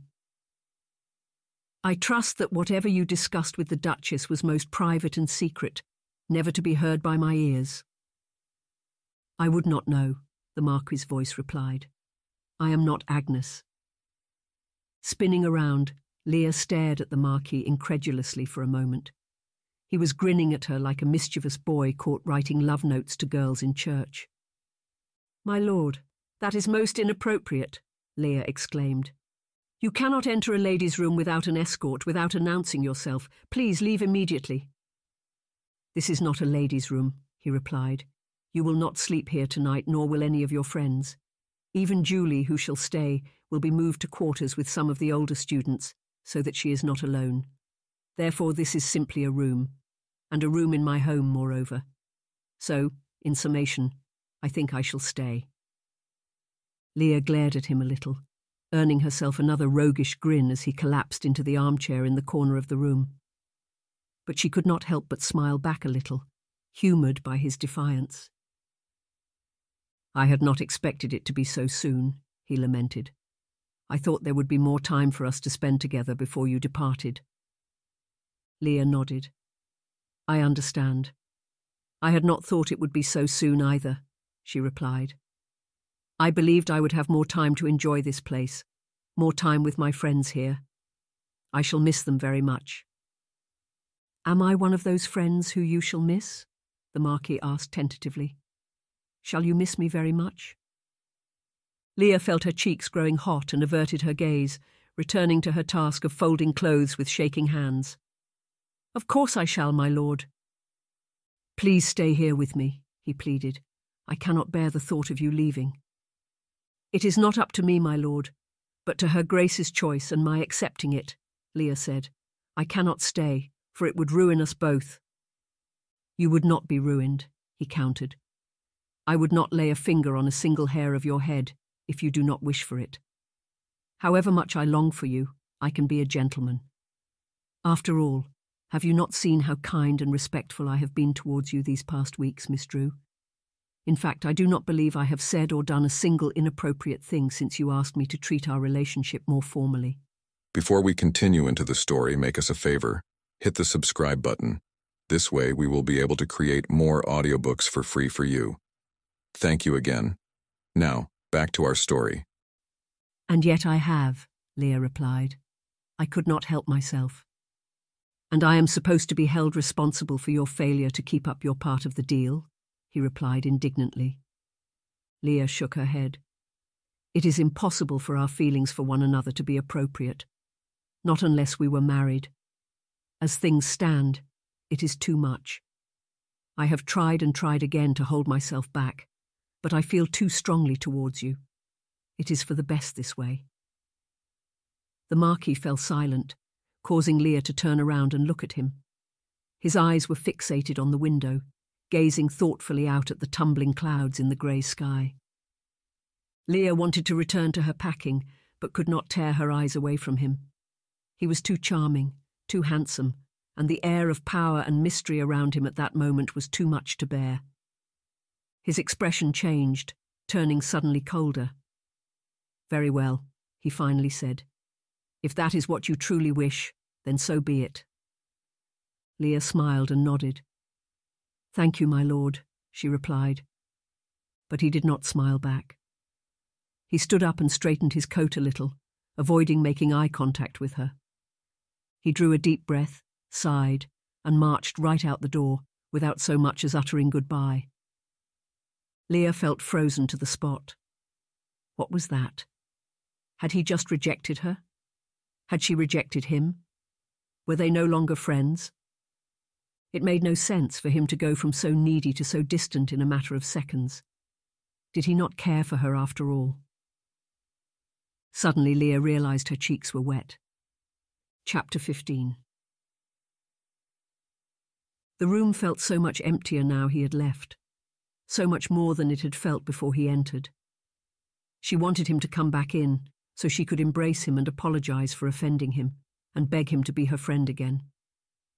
But that was precisely why she should remain in the room, rather than seek him. After all, if he could not be her friend unless she remained by his side, if he could not endure separation that was vitally necessary, then what sort of a friend could he ever be to her? Hearing the door open again, her breath hitched. It was Talia. Although she walked in looking refreshed, Talia's expression soon changed when she saw Leah. "What is the matter?" she asked. Leah wanted to tell her friend everything, to break down and confess to her love for the Marquis, the peculiar nature of their relationship, the impossibility of their love, and his cruel rejection mere minutes earlier. But she was also deeply ashamed of it all. It would be so horribly embarrassing to confess to falling for the Marquis, to confess to tolerating his behaviour, especially after she was warned against it. And besides, what could Talia or any other of her friends do to help her? He was his own man, she was her own woman, she had to leave. "I will simply miss the school," Leah said. "I will miss it here as well," Talia said. "But think of the opportunities that await us beyond our education here. Employment, marriage, a new future." Leah hesitated. Yes, marriage. One day she would probably marry, most likely another higher-ranking servant, someone equal to herself, or if she was lucky, a pastor or a doctor. Leah nodded. Yes, we have so many possibilities ahead of us. Exactly. We cannot remain stuck in the past. What would there be for us here? Our education is complete. There is no work available here.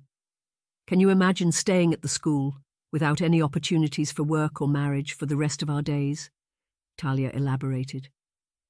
As Talia picked up her first bag, Leah felt the weight in her chest growing. Marriage.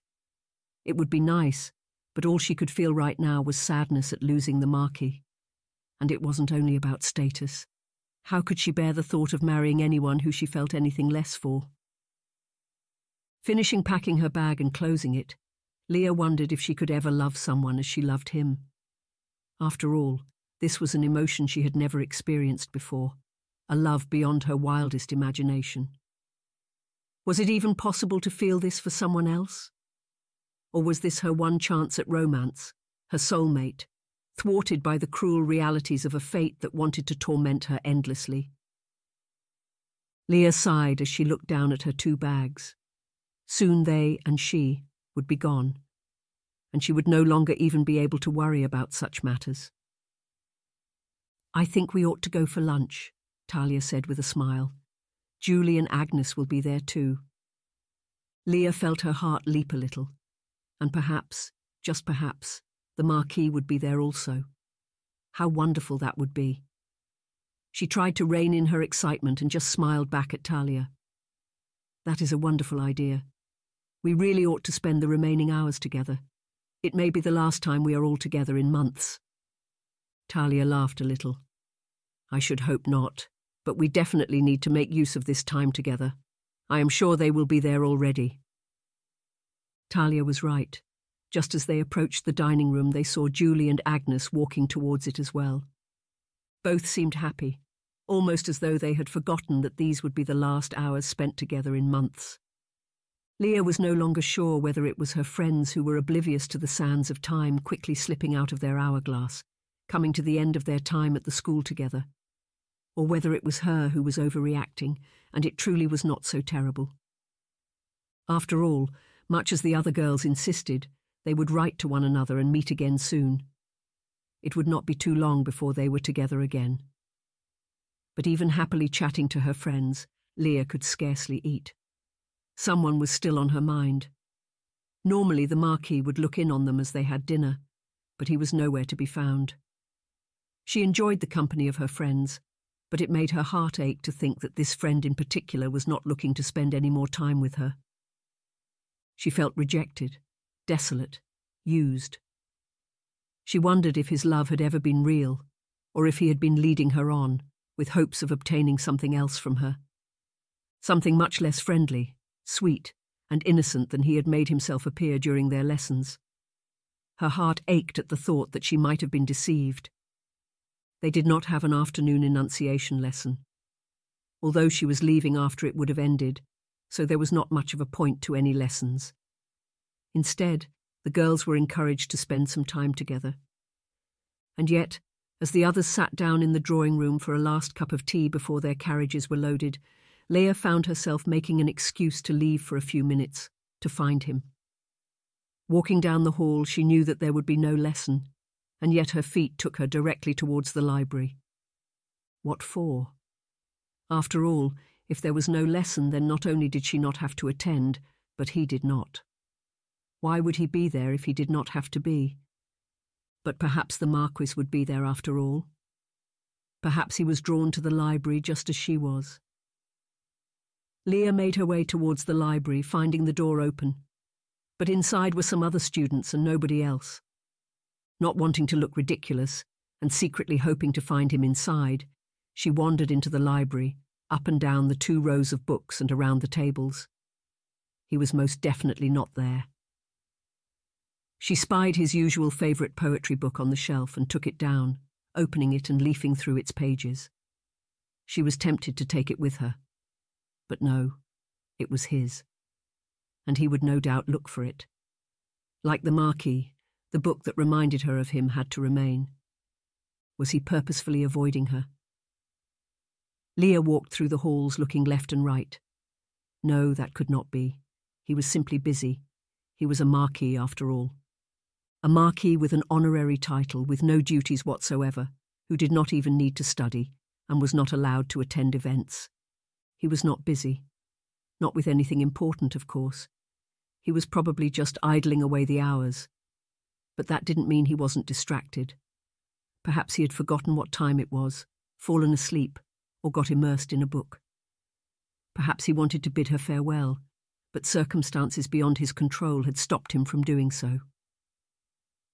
Walking past the door to the patio, she noticed some movement at the far edge of the garden. The garden. Of course. She made her way swiftly down the steps, feeling the warm sun and cool breeze battling on her bare arms. Looking up and down the lawn, she did not see anyone. She could have sworn she saw him walking over there, though. Or perhaps it was simply a bird that caught her eye. Or one of the cats the maids kept in the scullery. But just to make sure, Leah walked down the garden, towards the trees where he usually liked to walk and rest and watch the birds and flowers. On her way down, she heard a noise behind her, higher up the garden. Turning about, Leah saw a man's back as he walked up towards the open patio doors. There he was. She smiled in relief. "My lord!" she exclaimed, trying to be loud enough to be heard, but not to cause a scene. He did not turn. "Lord Salisbury!" Leah exclaimed again, swiftly walking. Up the garden, holding her skirts lightly, trying to catch up with him. He looked over his shoulder slightly, then without stopping or making eye contact with her, looked dead ahead and swiftly marched up the remaining steps and into the house, gently closing the patio doors behind himself. Leah stood, dumbfounded, and looked at the door, wondering what on earth had happened there, and where he had gone. She had not believed he was avoiding her, but now she was second-guessing herself. Surely he had heard her calling him. Of course he had. He had stopped and listened. He had turned slightly, probably seen her out of the corner of his eye. And yet he had rushed indoors, without even acknowledging her. With a deep sigh, she walked up the steps and opened the door. He had already disappeared, probably in a hurry to exit the hallway and go and hide from her somewhere else. He did not even dare face her. She didn't even feel any pain upon realizing this. She was simply numb. At least now she had her answer. Now she knew how little she truly meant to him. It had seemed so wonderful, but it had been a hollow relationship. No wonder he had no trouble behaving himself, whereas she struggled. She loved him. He clearly did not love her as much. Leah understood it, of course. He was in pain, rejected, heartbroken. But so was she. And the least he could do was bid her farewell. Even if he did not love her truly, at least he could acknowledge her love and treat her with some respect. Allow her to salve the wounds on her heart by seeing her leave, and writing to her as he had promised. She had thought they would at the very least have that sort of relationship, as brother and sister. She had thought he cared for her on some deeper level. But now it seemed that they could not even be friends. She knew she needed to be strong, but she didn't feel very strong. She wasn't sure how life could be so horribly cruel as to allow her to fall in love with a man who would treat her so awfully. Wandering almost aimlessly, she looked about, taking in the sights of the school one last time. The rooms where their lessons had been held. The gymnasium where they had been taught proper posture and various European dances. The drawing room where they had enjoyed tea with the Duchess. The other girls were no longer there. But Leah carried on walking, wondering when she would next see this place again, and if it could ever mean the same to her after the Marquis. Her feet took her up to the room that had once been hers and her friends'. Just as the Marquis had said, now it was bare. It was not their room anymore. It was simply a room. Leah saw that their bags had been taken downstairs to be loaded into the 3 coaches with 3 separate destinations. All but Julie's, which rested on her bed, to be taken down the hall, to join some of the younger girls in their quarters. Leah did not want to leave, but by now she was almost gone already. And the school would never feel the same even if she stayed. Not without her friends, not with a man who she loved, who did not love her. Chapter 16.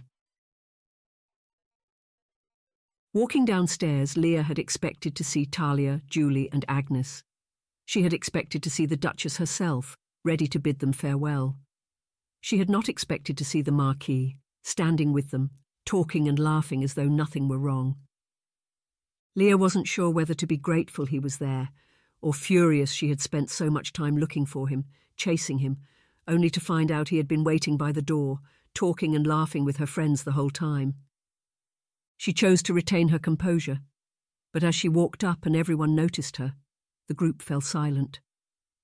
The Marquis stepped forward slightly nervously. All eyes were now on him. "I have something to ask you," the Marquis said, his face flushing bright red. "I have spoken with my mother, and she has said—" He paused and looked over his shoulder at the women behind him, who were staring, some smiling, Talia giggling. "Am I doing this properly?" he asked. Talia put her hand over her mouth to stifle her giggles at the ridiculousness of a Marquis asking them for advice on etiquette. Julie shrugged a little and shook her head, blushing. Agnes shook her head and sighed. "On one knee," she said flatly, a faint smile forcing itself through her usual serene face. As Agnes said this, Leah suddenly realized what was about to happen, but as it did, it felt surreal nonetheless. "Would you like to be my wife?" the Marquis asked. Leah felt as though her heart was about to stop. "I beg your pardon?" "I would like for you to marry me," the Marquis insisted, looking up at her with nothing but love in his eyes. It was a shock to her, after all she had assumed. She could scarcely believe he even liked her, let alone that he still loved her and wanted to marry her. Leah looked over to the Duchess. "Your Grace, did Lord Salisbury just say that he has your Grace's permission to wed me?" "Of course he has," she replied. "But, Your Grace, I do not understand. How could you approve such an unequal marriage?" Leah shook her head.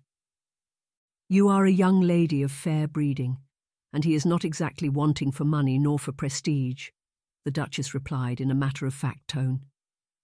"It does not matter to me what you have now, but that you are a fine young lady with a noble background, which you have proven to me time and time again during your education here.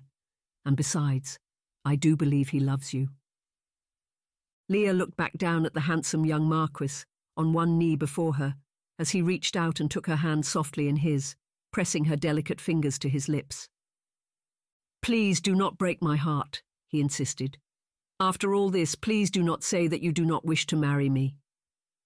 I do wish to marry you," Leah said, her face flushing hotly, her heart beating so hard and fast her chest felt about to burst. "I want it more than I have ever wanted anything in my entire life.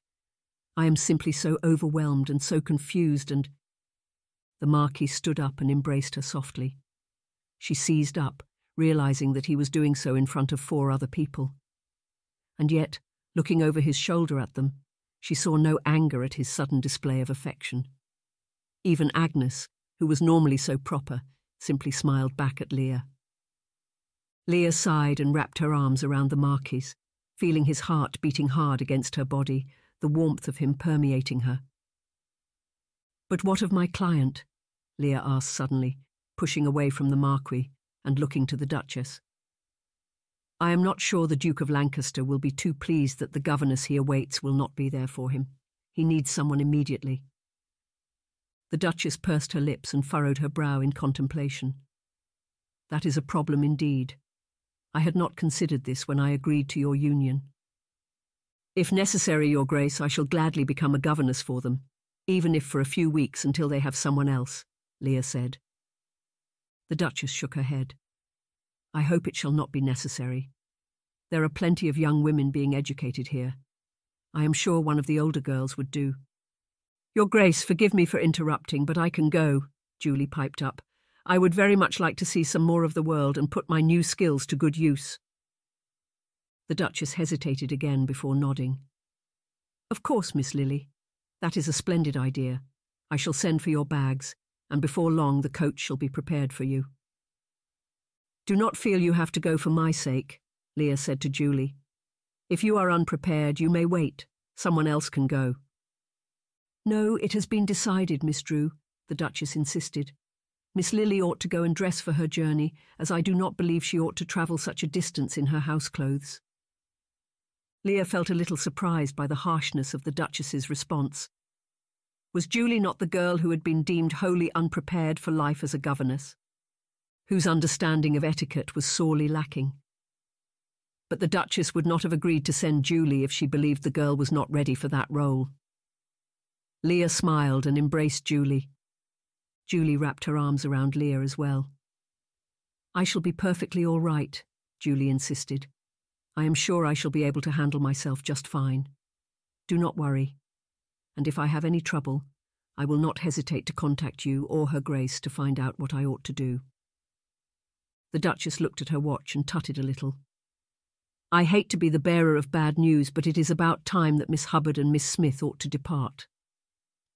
Talia froze on the spot, still staring at Julie after an interaction that must have turned her world upside down. "Looks like it is time for me to go, Julie," she said. All but leaping from Leah's arms, Julie embraced Talia tearfully. "I shall miss you so very much. You have been a sister to me. And you also, Agnes. And you, Leah. I cannot wait to set off, and yet I shall miss you all so much." Talia hugged Julie tightly.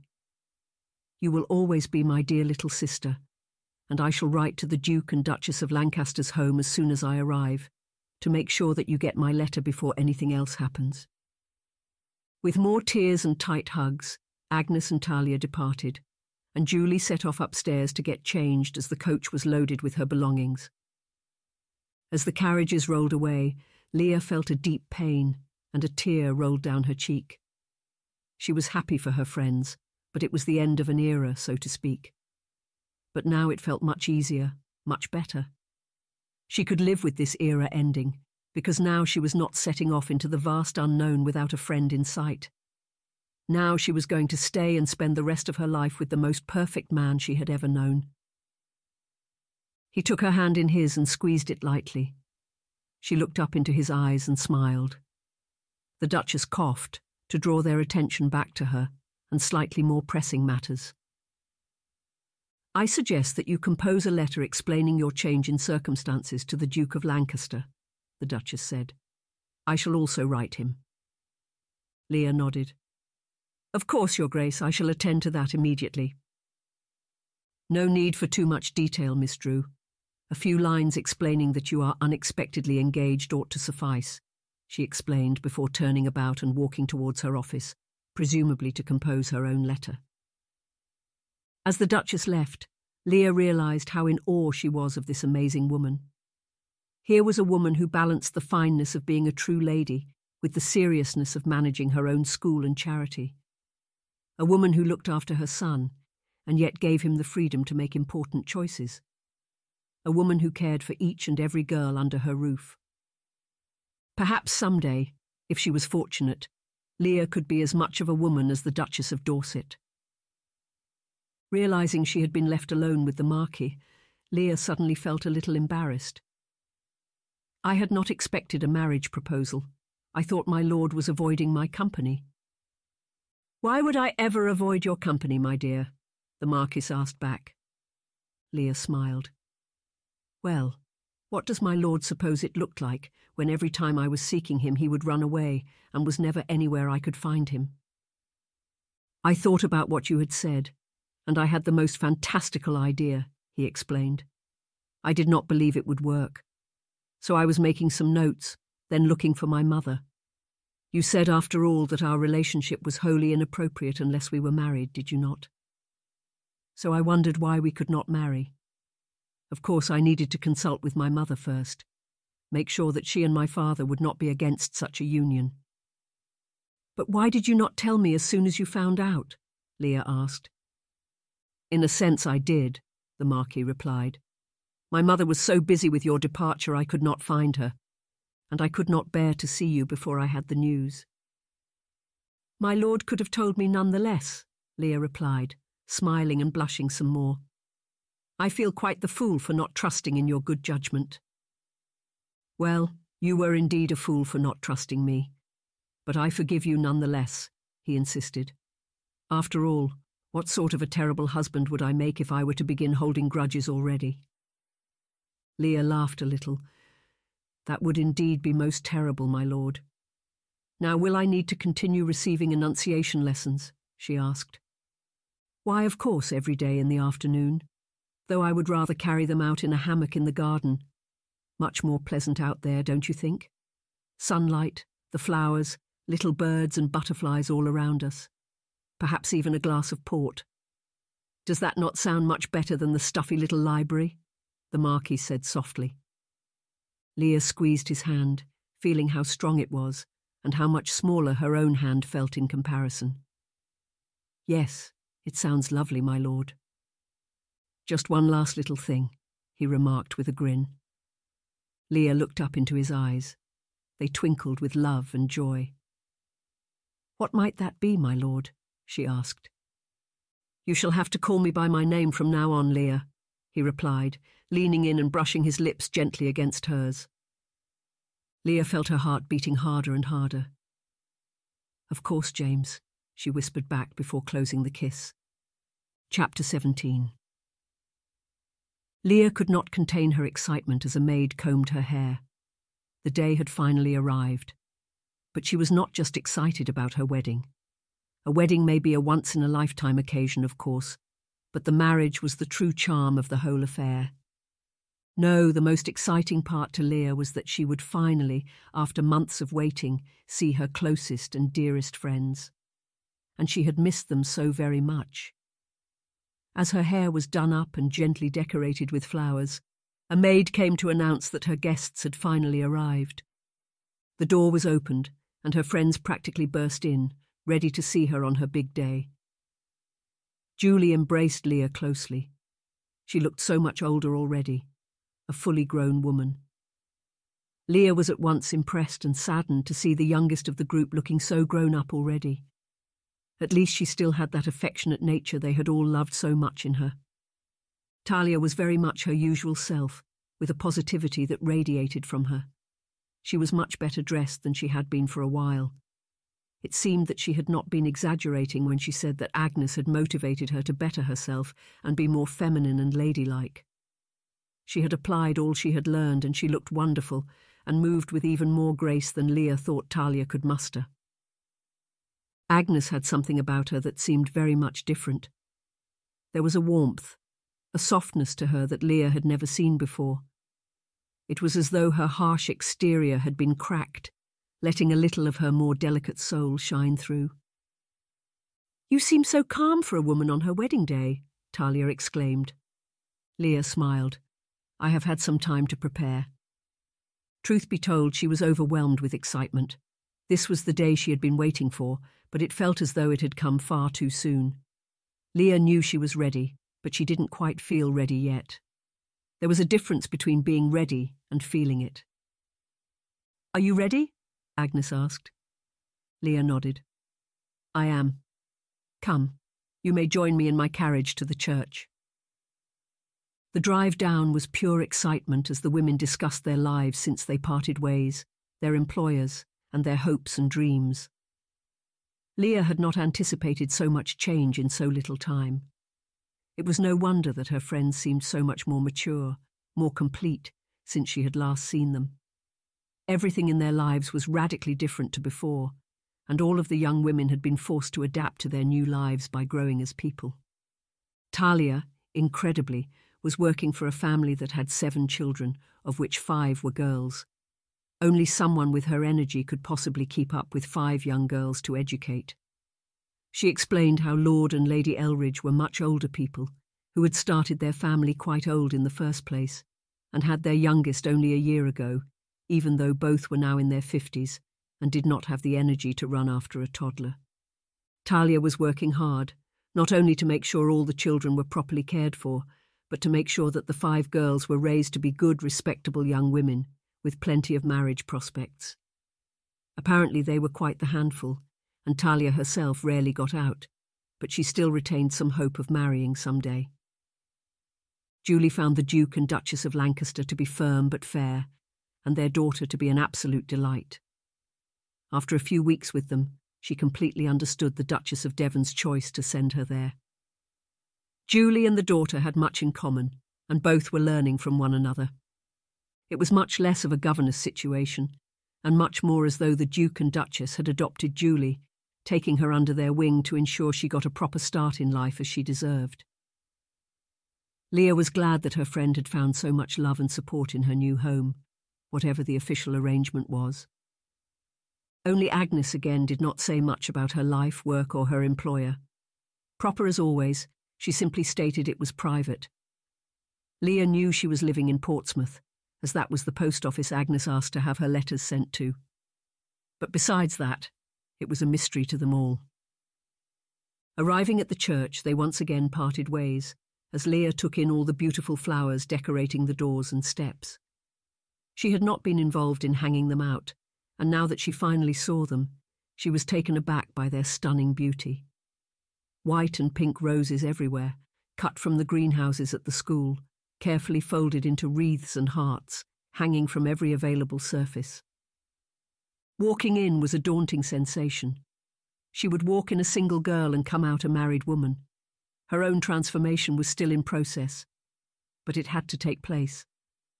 She walked in through the great doors. All alone again, at the rear of the church, Leah felt a pang of pain. Normally it would be a father's duty to give away his daughter, but he was not there.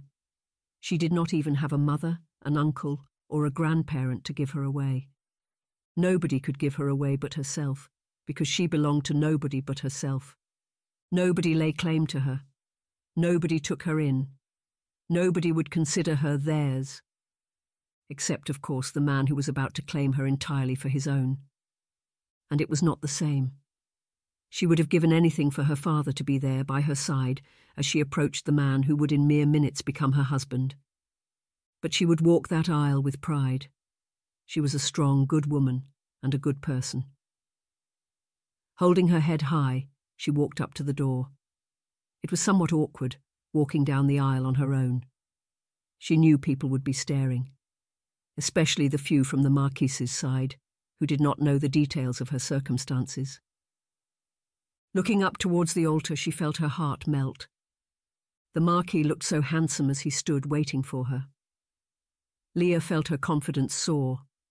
He did not care about these things, about her past and her troubles. He did not care that she did not have a father to give her away, or that she had no money to give him as a dowry.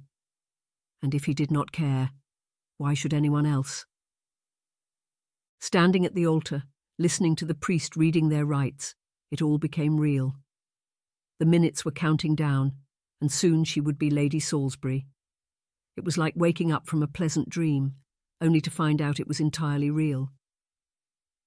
"Do you take this woman to be your lawfully wedded wife?" the priest asked. "I do," the Marquis replied, gazing at Leah with pure love. "And do you take this man to be your lawfully wedded husband?" the priest asked, turning to Leah. She gazed at James. He was so incredibly handsome and perfect. "I do," she said softly as he leaned in, seizing her hand. Their lips locked. She felt so giddy with happiness she could have fainted. As he drew back, she could hear the guests in the pews applauding. It did not matter what they thought of her. All that mattered was her friends, in the front row, who supported her, and the man stood by her side, who was taking her for his wife. She no longer feared the judging eyes of the crowd. In fact, now she dearly wanted to see exactly who had been invited, who had actually come to attend their wedding in the end. Gripping her husband's hand, she turned to face the church. Looking out across the room, Leah felt proud. There were not too many people, but the ones who were present were those who counted. The people who had loved and supported her through it all. She didn't need to see anyone else out there. Epilogue. Leah collapsed back in her chair in a most undignified manner. Her belly was getting a bit too big for gracefulness, though. After all, at 7.5 months pregnant, anything resembling a sense of balance had gone. Her feet felt like they were made of lead, and being largely front-heavy was making life rather difficult. She was surprised to find James saying how much he loved her and how beautiful he found her, even in this state. She certainly didn't feel lovable and beautiful, though she was very much glad he was apparently blind to her ballooned body. She glanced at the envelope he had handed her while sorting his post, immediately recognizing that immaculate handwriting, then cutting the seal with her letter knife. As she did, James finished sorting his own post and left it on the cabinet, walking up to Leah's chair. "Who is it from, my love?" James asked, leaning over her and kissing the top of her head gently. "Anything exciting to tell me?" "It is from Agnes," Leah replied, beginning to read the letter. "And it says we are invited to her wedding." "Agnes?" The Marquis seemed surprised. "I would not have guessed she would be the next to marry, I must be honest with you. She just seemed—" "I know," Leah replied. "It's taken me by surprise as well." "Who is the unfortunate soul marrying stern little Agnes, then?" he asked. Leah shook her head. "She does not say. This is not a formal invitation. She is simply warning us that in a few weeks we will receive an invitation." "So she took her time to write you a letter, to make sure you know you shall receive another letter soon?" he asked. "Sounds very much like something my mother would do." "And if both Agnes and your mother do it, my love, then it is probably the correct thing to do," Leah replied. James laughed. "That is most true. I do wonder what sort of a man would choose Agnes, though." "I am excited to learn more about him," Leah said with a soft smile. "I am sure that he is a wonderful man and perfect for her." "She struck me as a little demanding," the Marquis insisted. "I am not sure she would ever have a man who would have her. I do not mean anything by this, of course. But she seemed the type who would never believe a man to be perfect enough for her." "Oh no, I understand you perfectly, my love. And if I know Agnes at all, then she would never settle for anyone less than perfect for her," Leah insisted. "I wonder when the wedding shall be. Does it say?" he asked, peering over her shoulder again. Leah shook her head. "Not as far as I can tell. Just tells us to wait for our invitation." "I hope you are not too pregnant to travel by then," James said, gently caressing her round belly. "I shall make provisions for a long, steady journey there. Where is it again?" "Portsmouth," Leah replied. "Apparently she has been employed by the Duke of Portsmouth this whole time. And yet not a word to any of us, of course. Her business, not anyone else's." Leah laughed a little. "I did not know he had a daughter," the Marquis replied. "I suppose that may explain the secrecy, if she is raising some secret child." Now, let's not be hasty," Leah replied. "We have more important things to focus on than gossip, such as this child." She rubbed her belly gently, feeling a little foot kicking hard against her hand. "That sounds most excellent," he said. His eyes were glowing with love for his wife and his unborn child. "Do you wish to go for a nice walk again today? Or is it more of a restful day?" "I think I would like to rest with you, my love," she replied. Leah pressed her lips softly to his, feeling his hands caress her face and hair. Her hair cascaded down over her shoulders as he undid the clasp, running his fingers through her brown locks gently and lovingly. She sighed. She could not have wished for more. Click on the link in the first comment or scan the QR code to read the next book. Click on the link in the description to read the next book in the series. Share this video with your friend or watch on of the following videos. Subscribe to our channel, like this video, and hit the notification bell to not miss any new audiobooks. Thank you for watching.